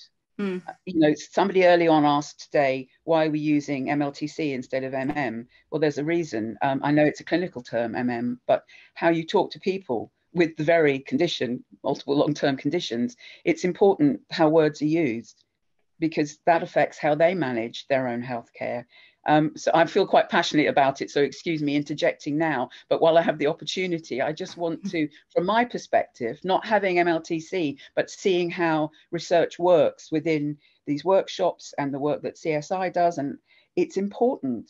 That's really what I wanted to say, to completely back up what Pauline said. The voice of the people going through these conditions needs to be respected, and the language that's used is so important. I'm sure you'll agree, Lisa, because we work together and we know how important it is. So thank you for letting me say that. But while I have the opportunity, I wanted to just bring it to the fore. Thank you.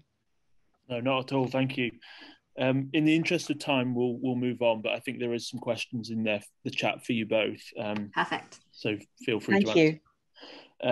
So moving on then, so the next speakers are Dr. Tom Woodcock and Darren Lovett, both from Imperial College in London, and they're representing ARC Northwest London, and they're going to be talking about clustering multimorbidity in patients hospitalised with COVID-19. Over to you both. Thank you very much, Tom. Good afternoon, everyone. I'm just going to share my screen so you can see our slides. Let me get that.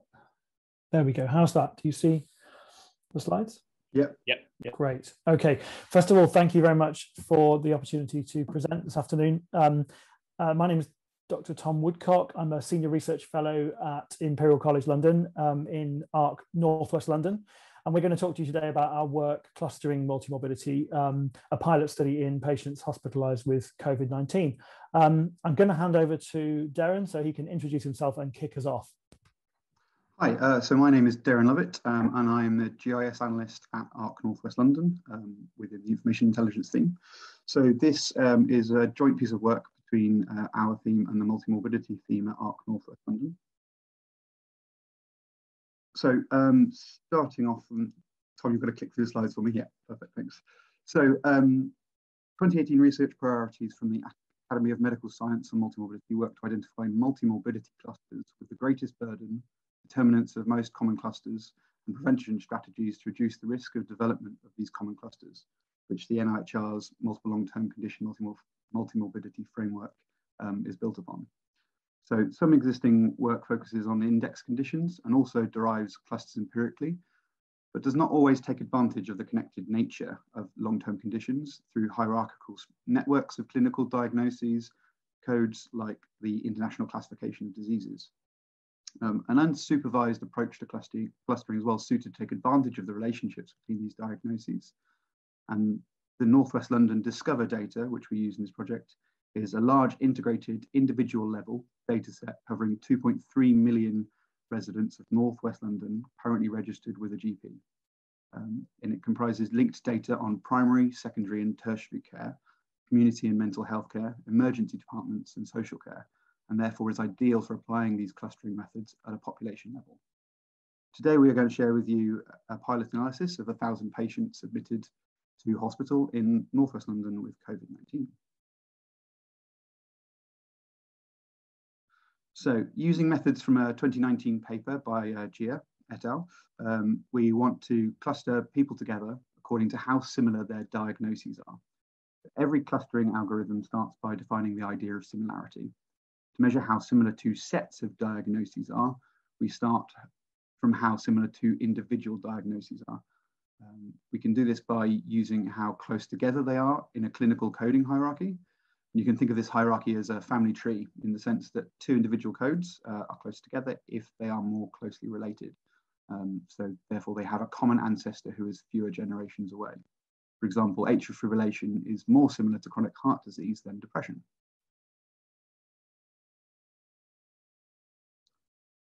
So now that we have explained how we can measure between two individuals, we can apply this to a sample of people. When we run this measure across all the pairs of people in our sample, we can represent this information in a dissimilarity matrix. And this matrix is then used to actually group people into clusters.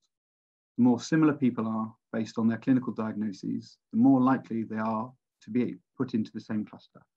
Once we have these clusters, we can then check for validity and analyze the characteristics within and between clusters. For example, describing each cluster's demographics, diagnoses, care pathways, and health outcomes.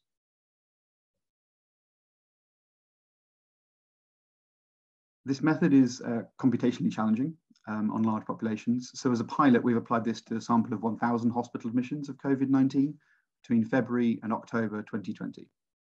We used the first admission for each patient and took the set of clinical diagnosis codes for that admission, except the COVID code itself. Because hospital data codes, not only for the reason the patient was admitted for, but pre-existing comorbidities, we can use this data to get an understanding of multimorbidity clusters in those people hospitalized for COVID-19. We applied the described methods to these 1,000 patients, which represent 500,000 pair of patients, and use the ward linkage method to create the clusters. For each cluster, we are able to describe the diagnosis frequency, demographics, length of stay, and in-hospital mortality. I'm going to pass you back to Tom, who's going to talk us through some of the results.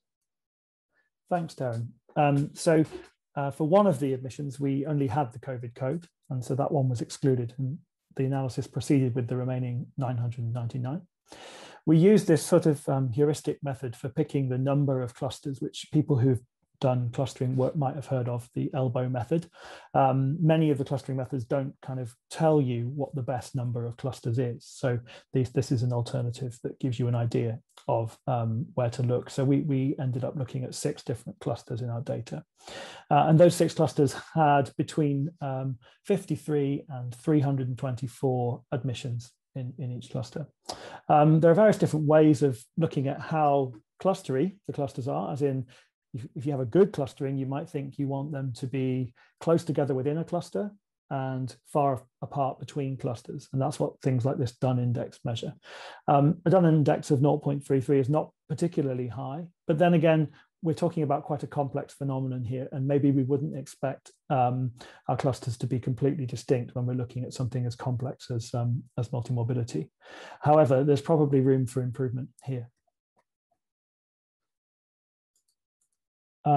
This is a first way of visualizing the clusters, which looks at the frequency of occurrence of each diagnostic code within each cluster. The percentage of admissions with that code. So for example, if we look at the first 4 clusters, 1, 2, 3, and 4, all have pneumonia as the most commonly occurring code, probably indicating a more severe COVID admission. As compared with, say, cluster 6, which had cough and fever as the 2 most commonly occurring codes. If we look at cluster 1, for example, we can see that hypertension, diabetes are coming up fairly highly in this cluster, compared with cluster 4, where there is not much in the way of additional comorbidities. So we can start to get a feel here for what other conditions patients had when they were in hospital or a priori coming into hospital with COVID. The sex distribution across the clusters doesn't vary that much, more men than women, which might not be surprising given what we know about COVID. The age distribution, particularly notable here, cluster 4 and cluster 6 contain younger people on average than the other clusters. And then if we look at what happened to people when they were in hospital, the length of stay distributions are shown on the left here on a log scale. You can see, for example, that cluster 6 has a lower length of stay on average than cluster 1 and cluster 3. And the in-hospital mortality for these patients. Again, noting a difference between cluster 1 with the comorbid COVID versus cluster 4 with perhaps more simple COVID. We can put these two clusters next to each other to compare more easily. And so you can see here that cluster 4 is showing a younger group with fewer comorbidities, dying in hospital less, and staying in hospital for a shorter period of time compared with cluster 1. This is just one way of visualizing the results of these clusters. It's quite important to remember that this is very high dimensional data. We've got lots of different codes flying around here.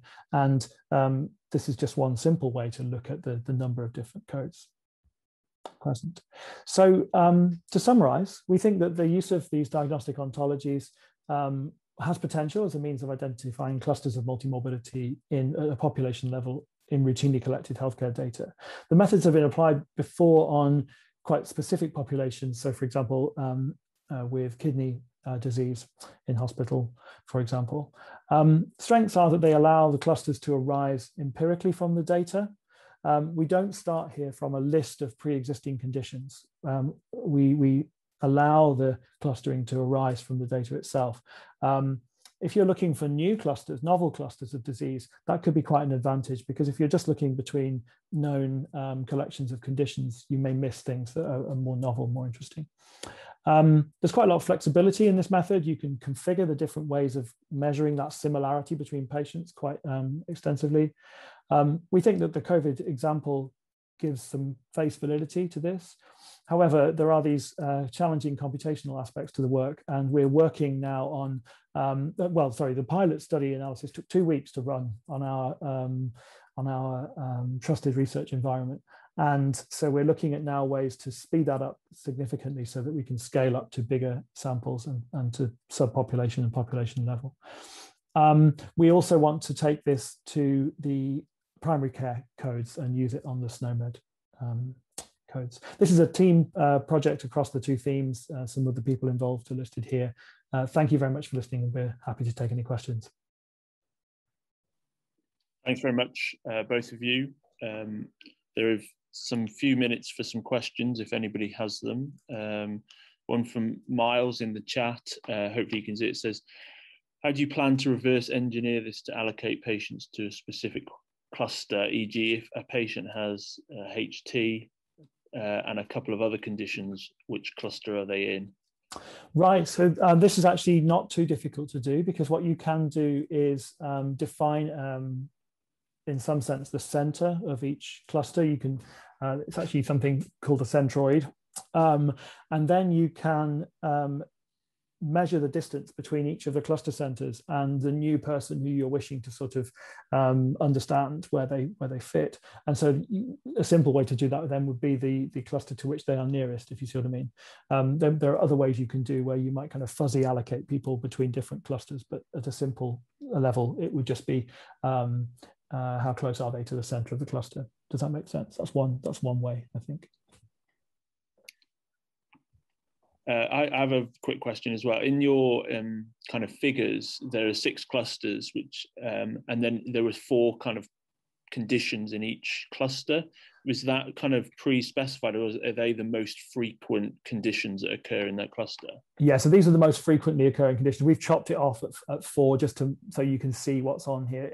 Just to note also, we shaded any condition which occurred in less than 50% of the admissions within that cluster in a lighter color. So the dark bars here are the conditions occurring in more than half of the patients in that cluster. And just to note, therefore, that of course, not all of these clusters will be multi-morbid clusters, if you see what I mean. So you can look after the event and look to see, well, which clusters do actually have multiple long-term conditions within them. Or you could apply one of the existing lists of diagnosis type definitions a priori to filter out codes that you're not interested in, and then apply this method, if you see what I mean. So there's various different ways you could nuance this to get at different aspects of multimorbidity. And a question in the chat as well. So can one person be in only one cluster, or can they be in multiple clusters, or can they have different clusters of disease? So when you train the clustering, as it were, when you run the clustering algorithm on the data itself, it will allocate each person to one cluster. When I mentioned the sort of fuzzy allocation there, I was thinking more about ways in which you might treat new individuals who were not part of the original data, if you see what I mean. And there you've got a choice. You could either allocate them to one cluster, or you could say, well, actually, they're kind of halfway between these two or something. Do you see what I mean? Yeah, great. Fantastic. So yeah, if anybody has any other questions, please pop them in the chat, and hopefully Tom or Darren will be able to answer them. Very happy to do so. Yeah, thank you. Great. Thanks very much, both of you.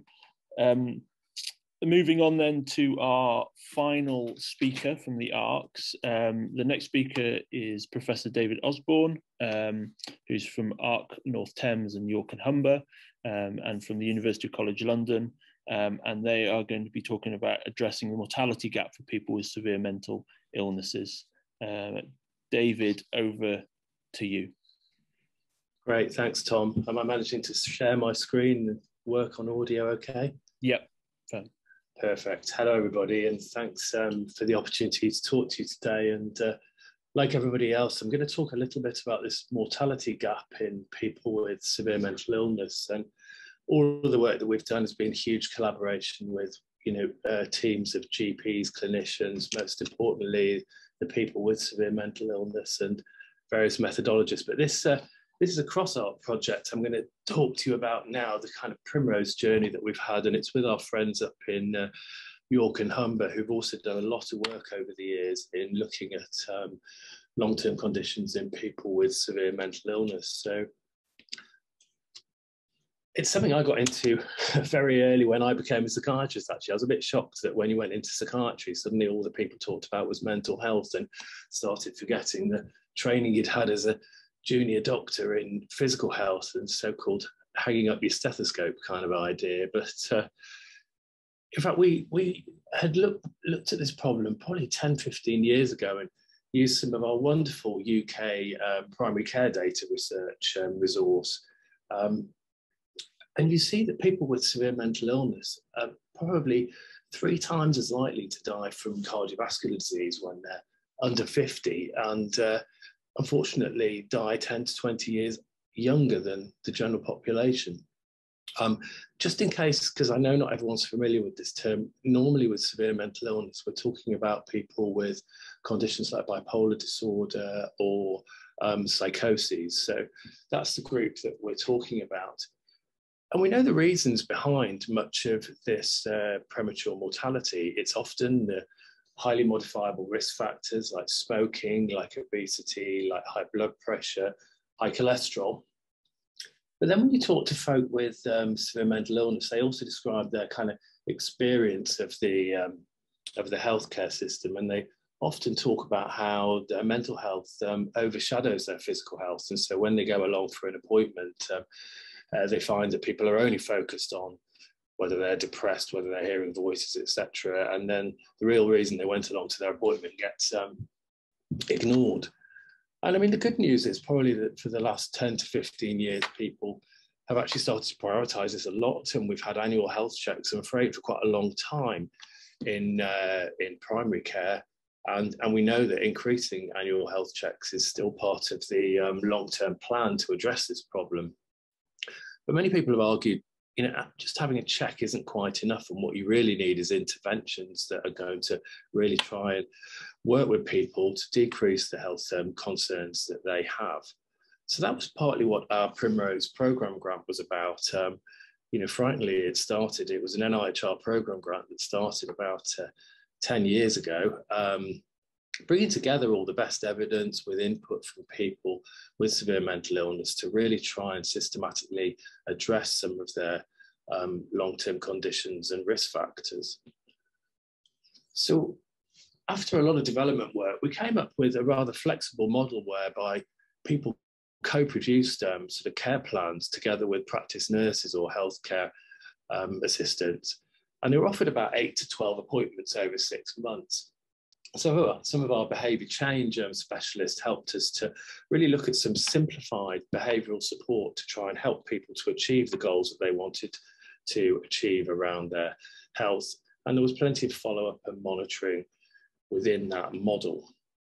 It was published a couple of years ago. It was a cluster randomised trial that was published in Lancet Psychiatry. And I'm just going to tell you the very headline findings from that programme grant. So there were 67 practices across England, and it really was well spread across the north, the south, and the east of England. But as with everything, we've talked about the difficulty in multiple long-term conditions about thinking about what should be your outcome measure.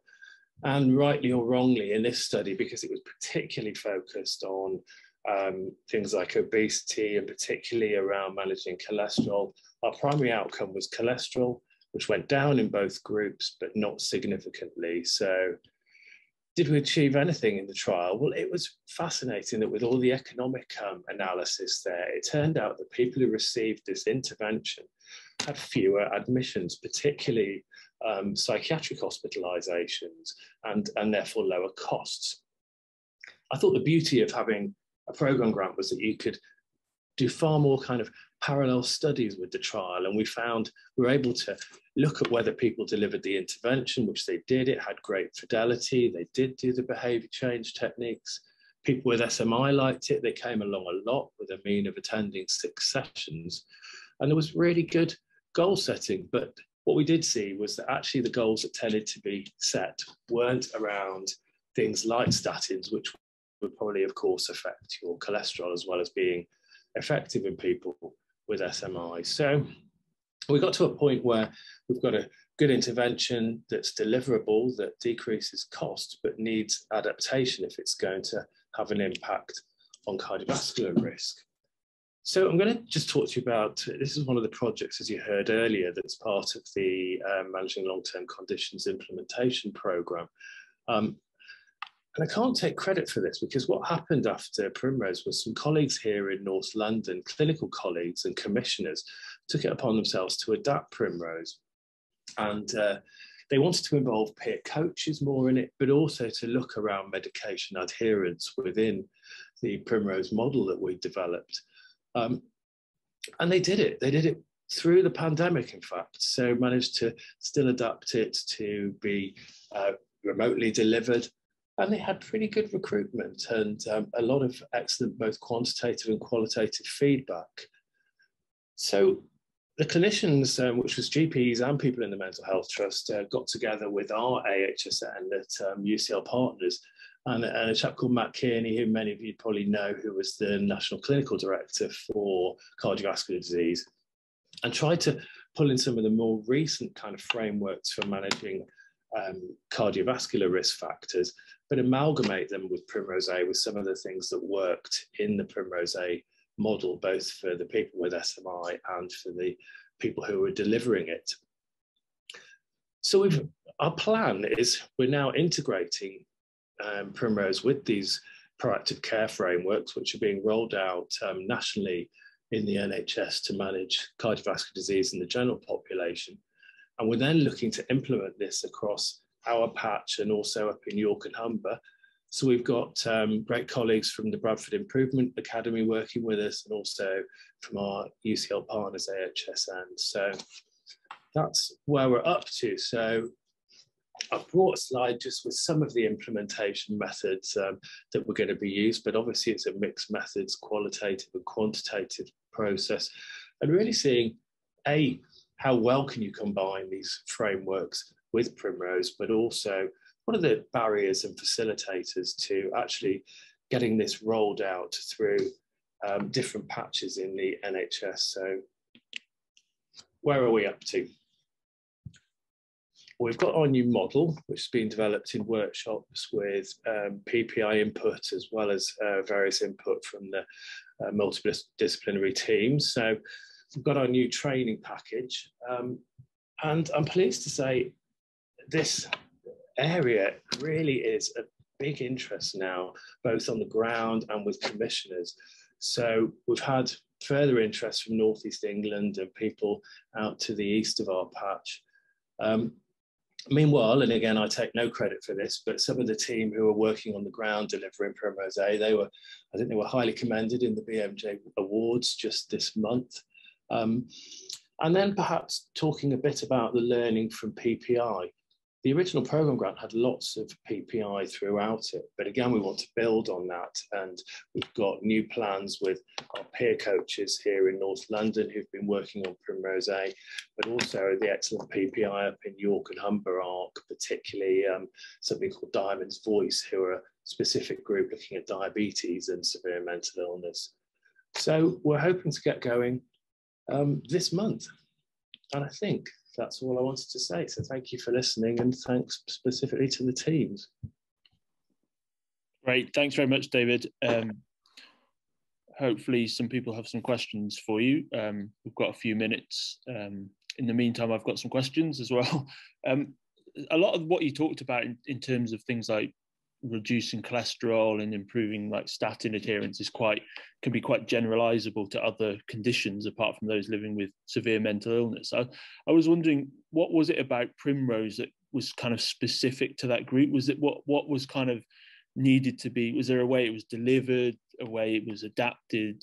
What made it specific to that group of people? Sure. One of the things was particularly training up, so it was delivered in primary care, so particularly training up some of the primary care nurses and healthcare assistants and giving them more confidence in working with people with severe mental illness, because they had some of their own fears about what this actually meant, who the people were. There was a very flexible approach to appointments, so people with SMI had often said that the appointments were too short, that they would occur kind of early in the morning, which was challenging for them. So there was a much more adaptable way to deliver those, as well as some reminders along the way to help people to engage. So that was what was particularly different. I think you might argue that was transferable to other people in the population, but they were some of the specific things. And you mentioned about reducing costs and admissions. But there wasn't much of a change in particularly your primary outcome. What do you think was primarily driving that reduction in admissions and costs? Well, it's interesting. I suppose what you could argue is actually what people were receiving was a particularly structured intervention and support there.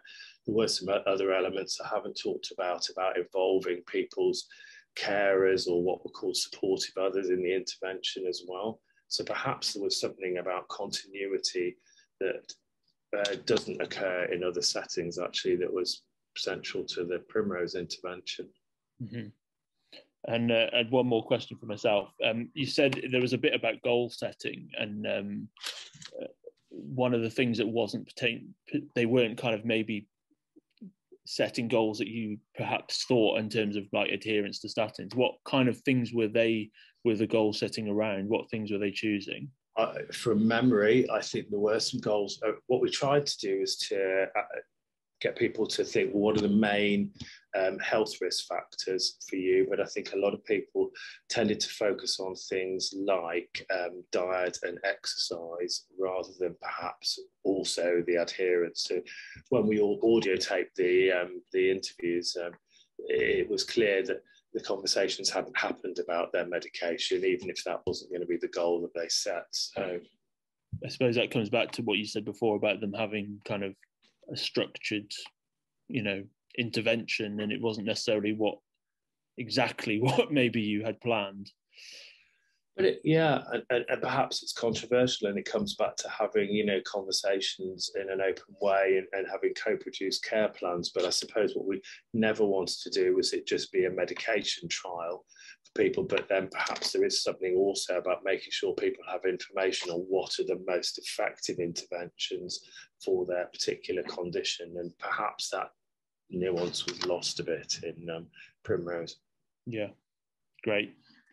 If there's no more questions, I mean, if there are some questions, please put them in the chat, and I'm sure David will answer them. But thank you very much, David. Really great presentation.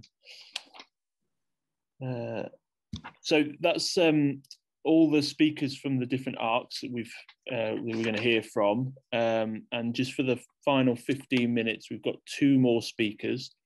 The first of which is Professor Gary Ford, who's going to be talking about multiple long-term conditions and particularly approaches to implementation. So thank you very much, Gary, for joining. Over to you. Thanks, Tom. I hope no one's too bored by my talk. Tell me if that is visible. Yeah. Sorry, I've got on the wrong slide. So.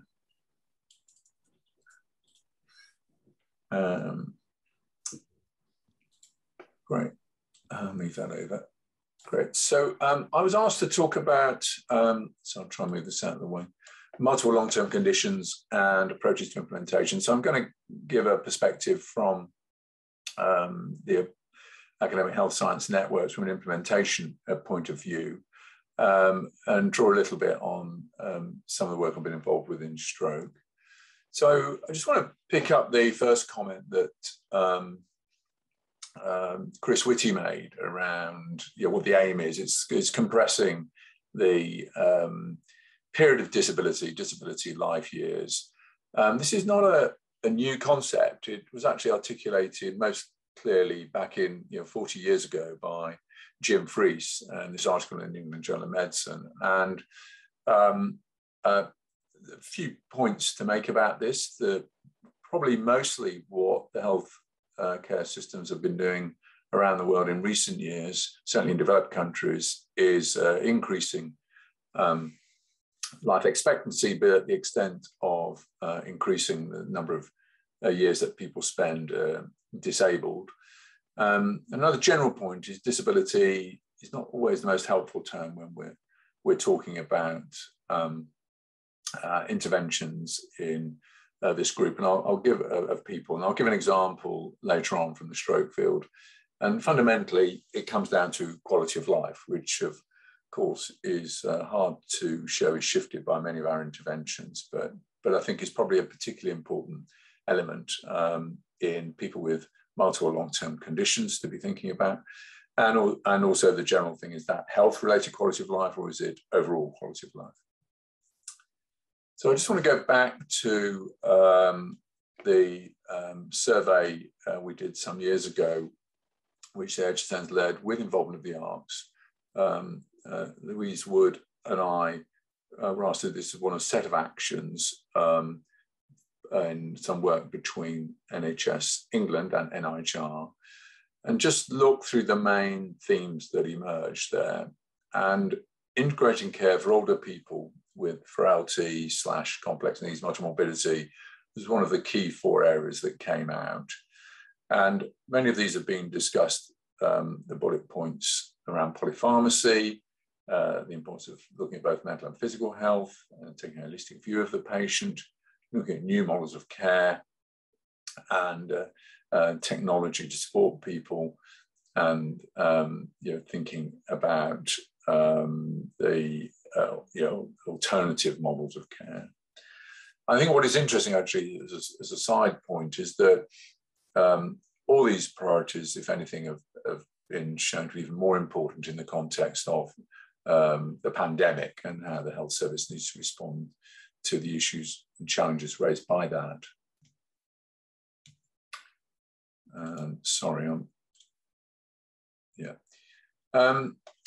The other thing in terms of thinking around implementation in people with multiple long-term conditions is to just look at the conditions that are there. So this doesn't cover everybody, of course, but this is a description of the commonest conditions in the Newcastle 85 plus study population, which found that in this group, only less than 1% had none of the top 20 conditions, and 6% had only one condition. So the vast majority of people had 2 or more conditions, with slightly more commonly being seen in women. So I think the 2 obvious points that seem to me to arise from this, that if you're designing interventions for people with multiple long-term conditions, you need to ensure in your design that you deal with issues of hearing impairment, visual impairment, and cognitive impairment. And secondly, for drug therapies, you think about ensuring there's appropriate dose adjustment for renal impairment. And I think these are, and just because of the prevalence of these problems, that should be routine, it strikes me, and is a relatively straightforward issue to think about in design. The second is that if you're thinking about a shared decision-making framework, I haven't got time to sort of discuss what they might look like, and that's a whole separate topic. It needs to be done in the context of the frequent coexistence of those 5 conditions listed there: cardiovascular disease, osteoarthritis, osteoporosis, urinary incontinence, COPD, and falls. So I think there's something around just, these are not necessarily the targets of the intervention, but they need to be taken account of when you're thinking, at least certainly in older people, about the a service pathway or intervention. The other thing is, and I think this has been covered earlier, if you have multiple long-term conditions, essentially this drives polypharmacy and strongly associated with it. And the key person at the center of that is the general practitioner. They may not initiate all the therapies, but they certainly continue all the therapies. So we need to think about this element in improving the care of people with multiple long-term conditions, and the pivotal role of the general practitioner, or those who he or she delegates responsibility for prescribing to. So what about the evidence for interventions that can improve outcomes in people with polypharmacy? And this is an area that we are currently exploring ZESO Network as a potential future national program. But this is a relatively recent, well, very recent systematic review, 2021 in BMC Geriatrics, which looked at 32 studies, and some of them with a reasonable methodological design, at 3 areas: medication appropriateness, inappropriately prescribed medication, and in older people with multiple conditions, you're often targeting opioid drugs, sedatives and hypnotics, and anticholinergics, and reduction of prescribing omissions by promoting prescribing evidence-based therapy. And the conclusion was that it's unclear where these interventions, it's a standard thing that goes on all the time. A lot of resource goes in to employing pharmacists to do this, reviewing patient prescriptions, resulting in clinical significant improvement. However, there's a suggestion it may have some benefit in terms of reducing prescribing omissions, but that was only on 2 studies. I think the other area being explored is deprescribing. And if you look at deprescribing, it's even a smaller database, and this was in, this was the BMC Geriatrics one 2021. The top one was a Cochrane systematic review in 2018. And if you look at that, there's really very little evidence, yet despite a lot of discussion and talk about deprescribing in people with polypharmacy. So we do need more research and work in this area. again, it does seem that recent studies have shown these it is possible with up to 90% of recommendations being implemented.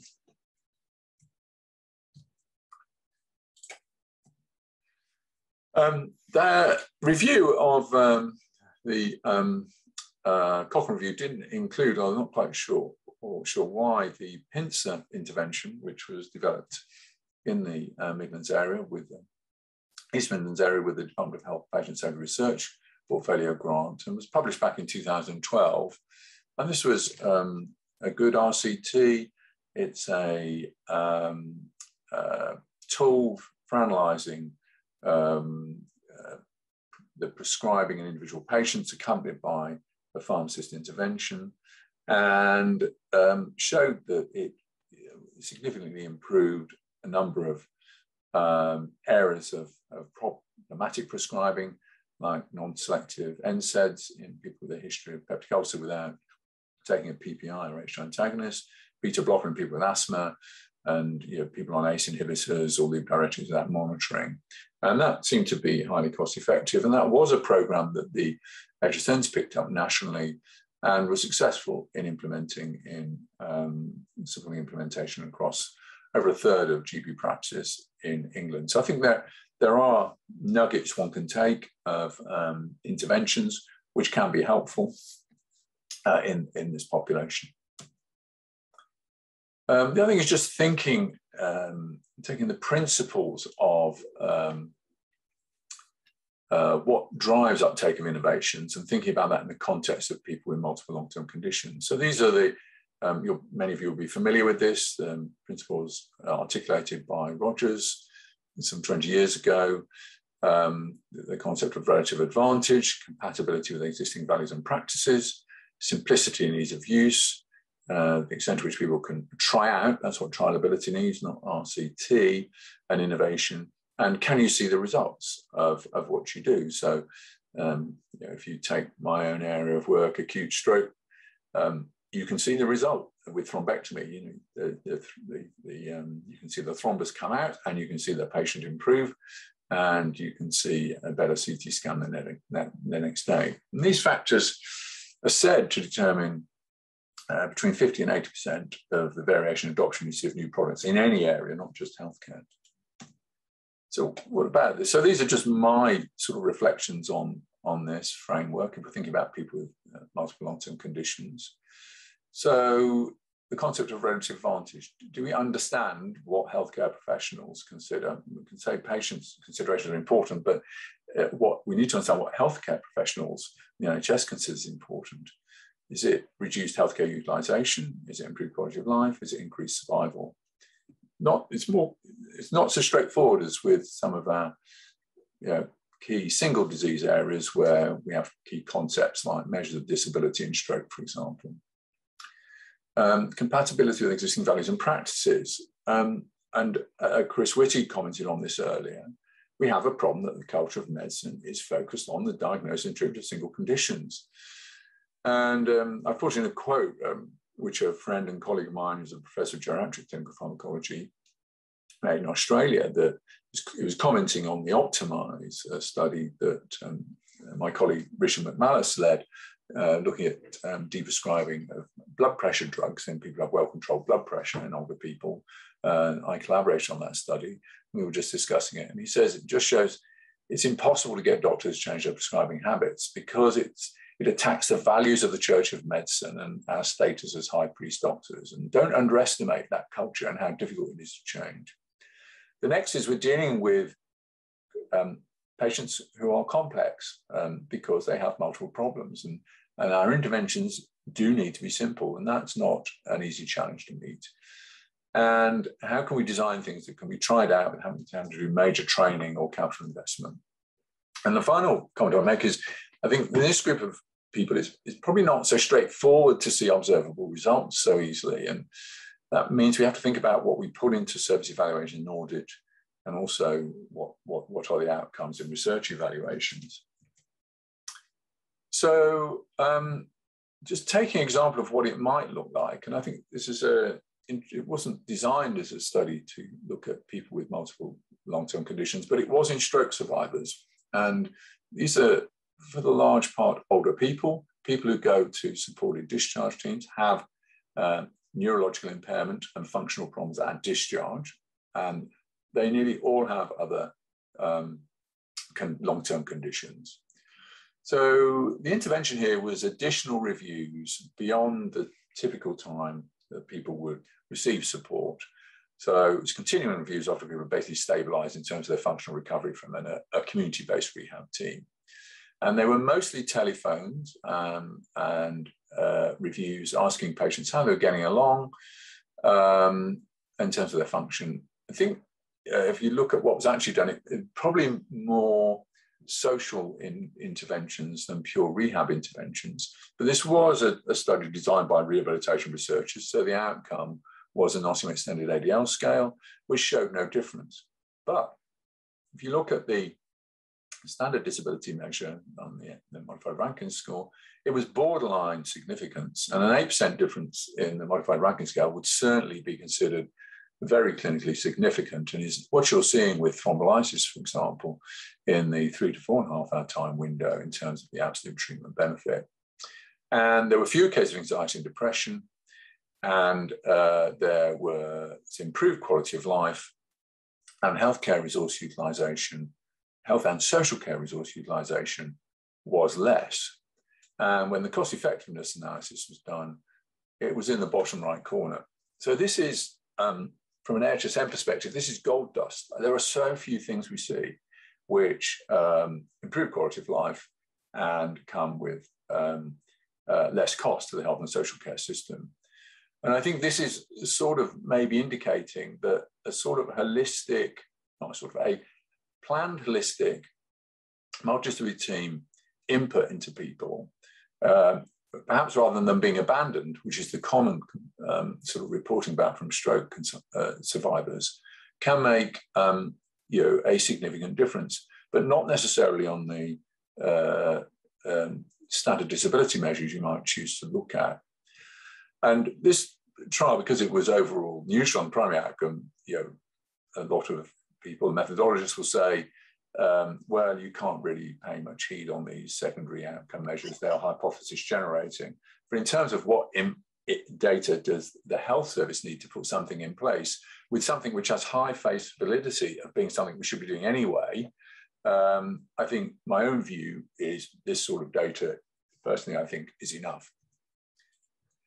So this is my final slide. So I think a key focus has to be in primary care. I mean, that was an example that was in the community in primary care, but from a pathway that entered from secondary care. And the classic Willie Sutton comment, why do it in primary care? Because that's where the problem is. That's where most of the management of people with multiple long conditions lies. We need further research to evaluate interventions that have a meaningful impact that are targeted at polypharmacy. I think there's a weak evidence base at the moment. And until, and if we get the magic bullet of a drug that targets the aging process and prevents or delays the onset of multiple long-term conditions, we need to think about how we effectively deploy single target therapies and service innovations to the benefit of people with multiple long-term conditions, who is often most of the people who are receiving these single therapy services.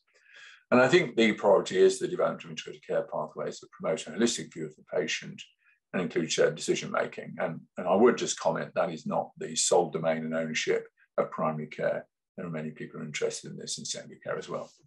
And I'll stop there. Thank you very much.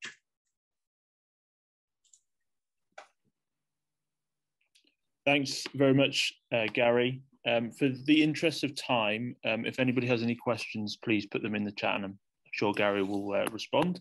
Our final speaker of the afternoon then is Dr. Fionn Curtis from ARC East Midlands, and she's going to be talking about future challenges to multimorbidity research in the post-COVID era. Fionn, over to you. Great, thanks, Tom. And in the thinking about time, I'll just jump straight into it. So,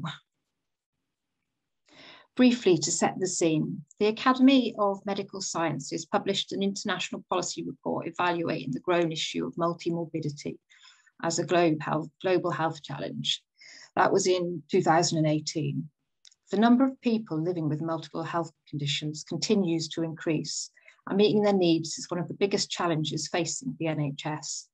At that time, it was reported that 1 in 4 adults had 2 or more health conditions, and the number of people with 4 or more conditions would double by 2035. Then the pandemic, which has placed additional risks on those with multimorbidity. A global survey evaluating the impact of COVID-19 on routine care for chronic disease found that most healthcare professionals identified moderate or severe effects on their patients due to changes in healthcare services, with 80% reporting worse mental health. Healthcare and risk factor control was significantly compromised during the height of the virus and various lockdowns, the effects of which will be felt for some time. And we will likely see an increase in multimorbidity beyond those pre-pandemic estimations. So moving forward and research in the post-pandemic era, fingers crossed. The impact of the condition is influenced not only by health-related characteristics, but also by socioeconomic, cultural and environmental factors and patient behaviour, all of which have changed in the face of the pandemic. In this post-COVID era, multimorbidity continues to be a significant healthcare challenge and is a major strategic priority for the NIHR, who have set out these core aims to support the development of an evidence base to address multimorbidity. Firstly, we need to listen and identify the problems and outcomes that matter most to people with multiple conditions and their carers, and understand how they would like to see services configured to meet their needs. People with multiple conditions say they want greater service integration, more person-centred holistic care, and better support for well-being. Another important area is to continue developing our understanding of clusters as a potential route for improving the management of multiple conditions and setting priorities in public health and healthcare. Key questions include: what are the determinants of the most common clusters? How do different clusters affect the severity of COVID? How will this look in the context of long COVID? Clusters could offer insight into underlying causal mechanisms and disease pathways. Better understanding could, for example, inform risk management strategies and the development of new drugs. However, the heterogeneous nature of the underlying disease clusters and the complex interactions between different risk factors continue to make this a challenging, and a generalist multidisciplinary team approach may be more important than pathways and guidelines based on specific diseases and disease clusters. Evidence on the best approaches to prevent multiple conditions is generally lacking, again in part because of our single disease focus historically. Improving the quality of life for people with multiple conditions could also be difficult because solutions require actions beyond the remit of just healthcare. The importance of deprivation and other common public health risk factors means that effective prevention is likely to require population-based strategies that tackle the environmental, social, and economic determinants of health. So, can healthcare systems be better organised to maximise the benefits and limit the risks for patients with multimorbidity? At a guess, I would say yes. Healthcare systems tend to focus on individual diseases or issues. They have frequently failed to respond to the needs of the whole person. And this situation is reinforced by medical training models, treatment guidelines, and drug efficacy trials, all of which are typically premised on people with single conditions. Often trials have excluded those with comorbidity, which clearly leaves unanswered questions with regards to how the drug or intervention would affect a person with multimorbidity. We need to continue moving forward from this and deliver research that enables health and social care systems to take a more patient-centred, whole-person approach to the treatment and care for people with multiple conditions. Future healthcare needs to redesign to look after people with multimorbidity rather than single disease models of care. COVID has demonstrated how swiftly we're able to react and respond to a significant health crisis. Let's hope we can respond as well to the ongoing challenge of multimorbidity.